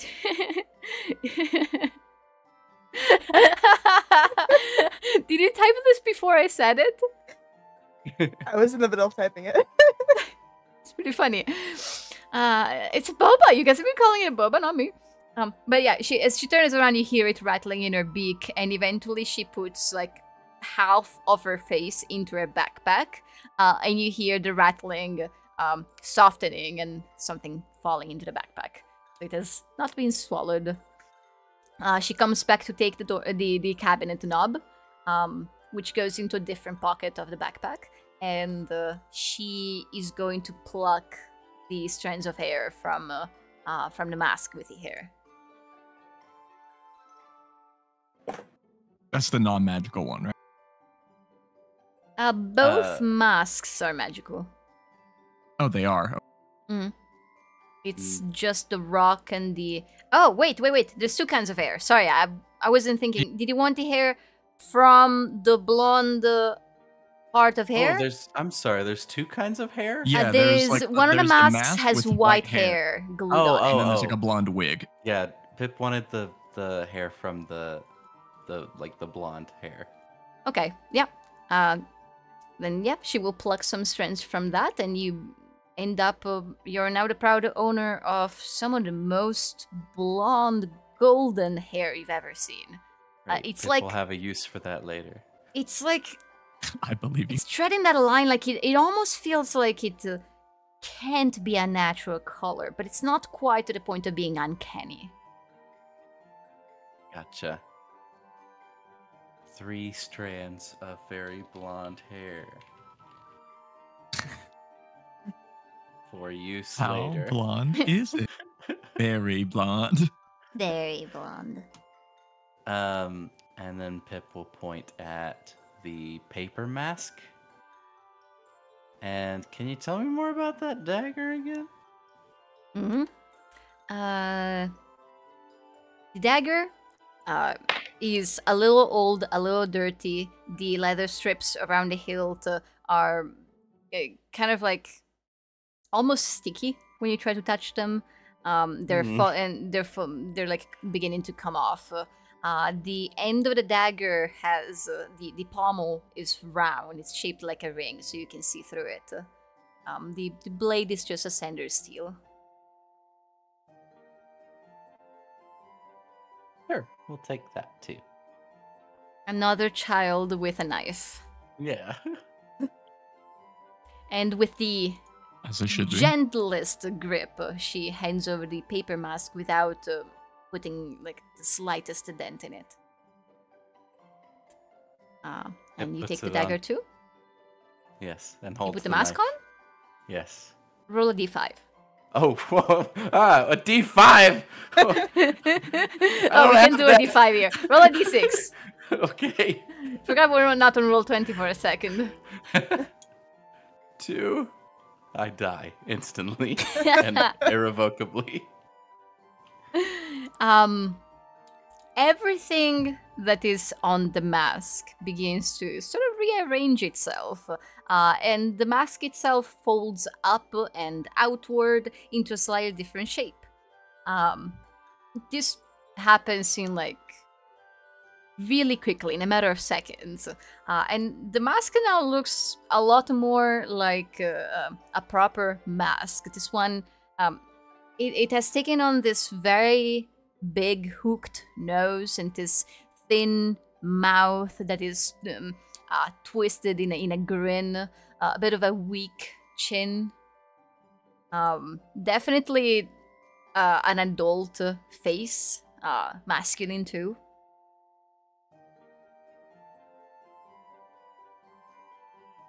It just holds up the dagger with this mask on and says, "How do I look?" if he could to Glimmer, not to anyone else, of course. Yeah, Squawk, waving a knife around aggressively. No, it looks like a bad deal. Glimmer gives like just the briefest of remarks, just a very small compliment, and her attention is back to her backpack. She's messing with things inside of it, and you hear the sound of the marble rolling around. Aw. She's distracted. Pip's just gonna run around waving his knife in the air. Oh my god. Pip What do you looks like a classic just villain. ZNL.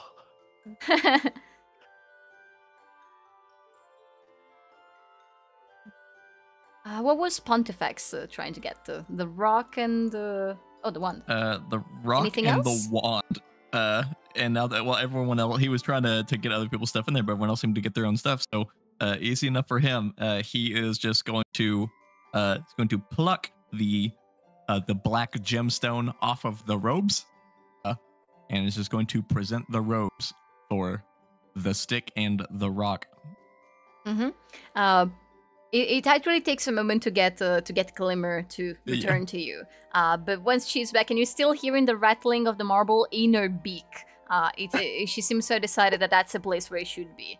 So she no longer whistles, she just silently uses her claws to grab the things you want and grab the things that you're offering, and the trade goes off. You're proud new owner of a rock in exchange for a different rock and of a wand. He's not offering the Cloud Fallen gem, just the sequin robes. Oh, just the robes. Yeah, he was throwing the gem on there, and he was planning to try to basically get everyone's haul, but then everyone managed to barter for the things they were interested in anyways. So, he would much rather keep his Cloud Fallen rock than just a rock. Let me see if, because she will not easily give up 2 items for 1. Can it be a persuasion check if you're not speaking to her? Let's make it an animal handling check. I'm weirdly enough just as... You're just as good? Yeah, because my wisdom makes up for my lack of proficiency. God, I'm so sick at this game.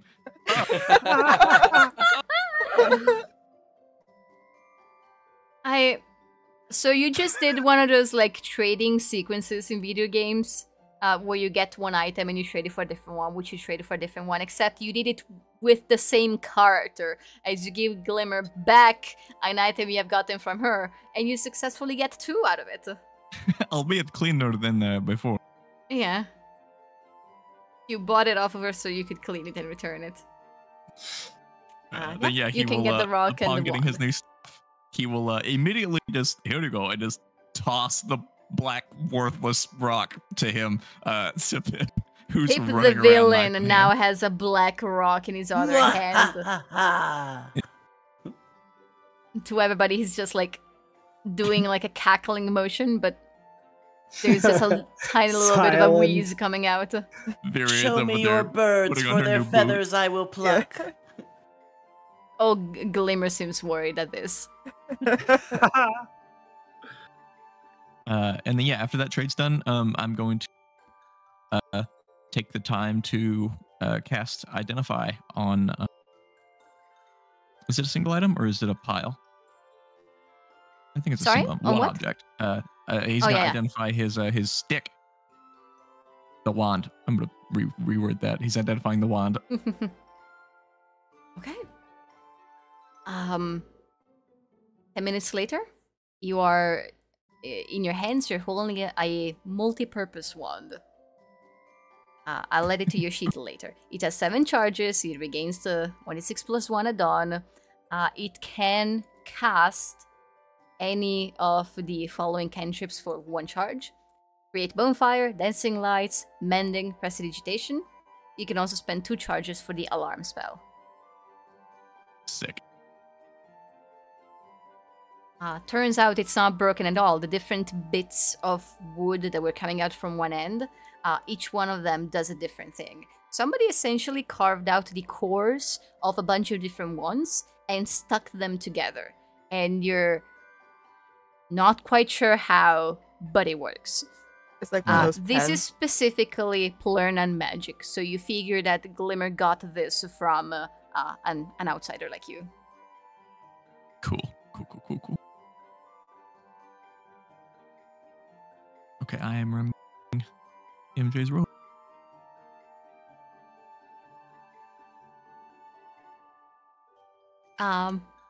Anyone else interested in anything else?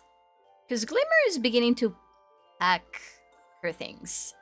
What's even seems- left? Just the blonde wig, the white-haired blank mask, and that's it? Yes, that's it. Like I wanted one wig. George just posted a picture of one of those pens that has like multiple colors. One of those really thick ones. She said it's one of these, but a wand. Tell me I'm wrong. Pip looks purely content. I don't want to interrupt him. Tyrion, do you want to know what those things do? Yeah, before I put them on, just in You know, case. they could just start making you walk, you know? You could, but I would prefer if you didn't. No, I mean, if you put the boots Oh. on, they could just start making you walk. Oh, and, yeah. like, maybe you can't. The curses be doing weird stuff. Yeah, I'd rather not if we don't. Is Pip okay? I don't know. He's been running around with it screaming for literally over 10 minutes now. I figured I'll give him another 10 minutes to settle down. We still Pip, sleep fairly well tonight. Would you do me a favor and roll a death deception save. check? Oh, okay. Interesting. They're gonna make a constitution check to see if the kid tires himself out.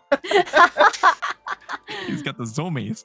Natural 1. Okay, that's fine. No. Roll with advantage. Oh, He okay. wants you to succeed.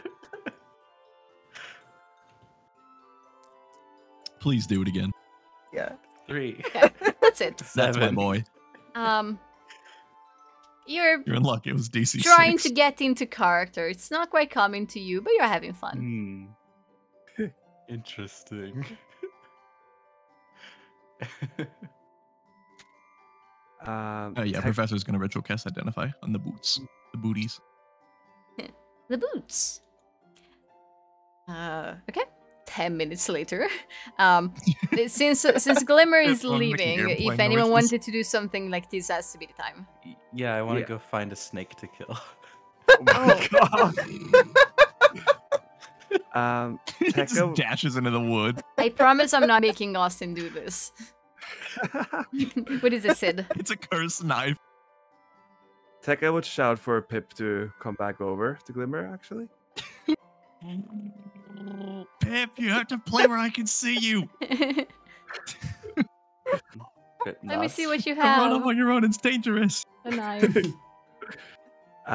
So yeah, Tekka has been polishing the toy catapult that he got from the toy store in Arca with the sun ball. And then he's gonna offer that to Glimmer, but with a request.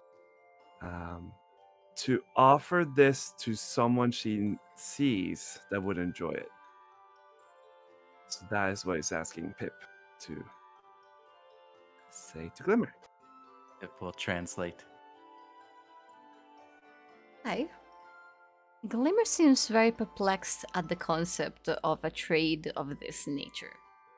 And through Pip, she double checks, triple checks if you don't want one of her items instead. Tekka will take one look over at Brooke, see if there's any interest there. If not, then no. Nothing's particular. And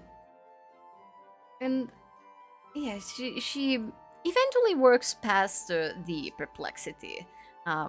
She keeps saying trade for a little while, Pip, and like that's all you can translate, just the word to trade over and over.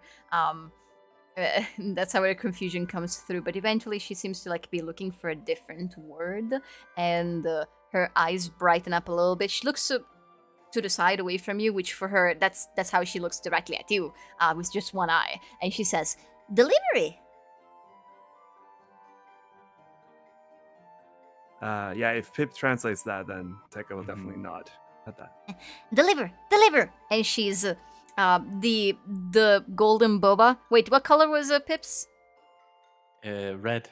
Red. The red boba nearly falls out of her beak, but she catches it in midair, like catching a treat. And she extends her claws to accept the catapult, the toy catapult. All right. That'll be all. Pippin go run off and look for a snake, I guess.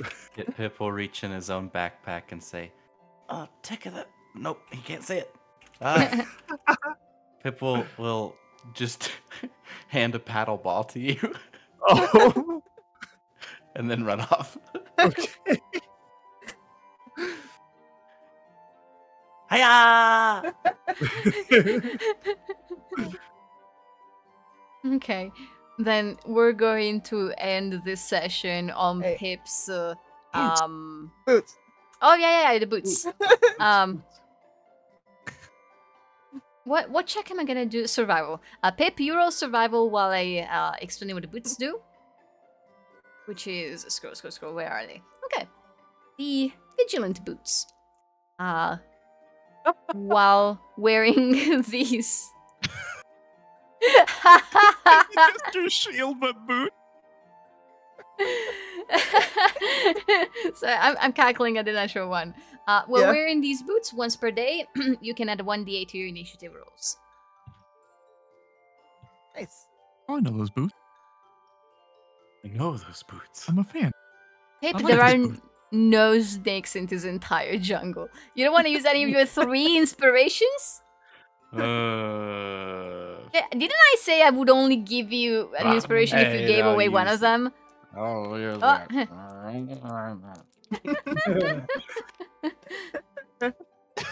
It's a 3.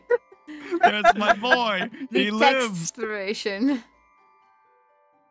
What's your total? What's your bonus? It's plus 5, so 9. it's 8. 8. Wait, I 3. can do math.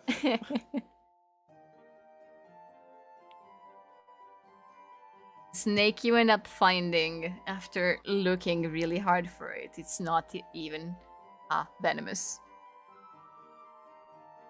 Pip just sighs. You are not a worthy foe.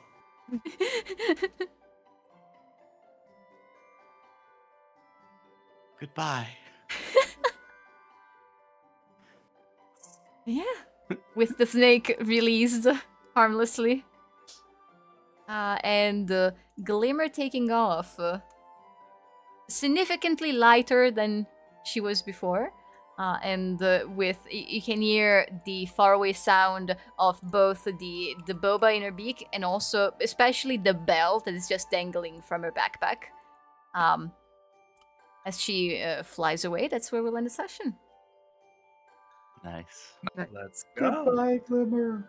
I like that. Last time you gave something dangerous to Glimmer, she gave it to someone who used it against you, and Tekka's like, let's give her also a toy catapult.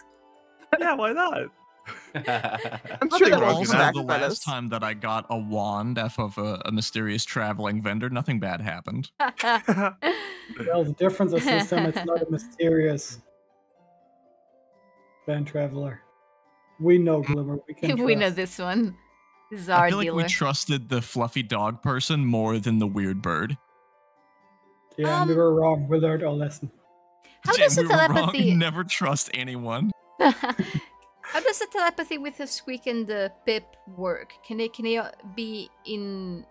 Can they think it's a mile. communicate regardless of distance, or Yes, Is there a because limit? of my invocation, it's as long as we're on the same plane of existence. Sick. You can Okay. communicate telepathically with your familiar and perceive through your familiar senses as long as you are on the same plane of existence. okay? I'll Oh, you just can let just you know like that. see through him too. Yeah.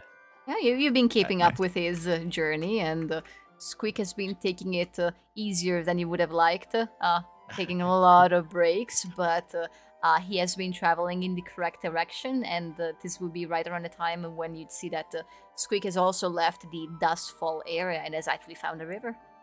Gotcha. Yay. Progress. Progress! How's next week looking for everybody? Should be good. Should be good. Might be a little bit late. It's okay. I'm going to be visiting my family, but I am trying to figure out how to either bring my laptop or, if all else fails, I'm bringing my old computer with me so I can take a few hours off and play. Okay. Then update us.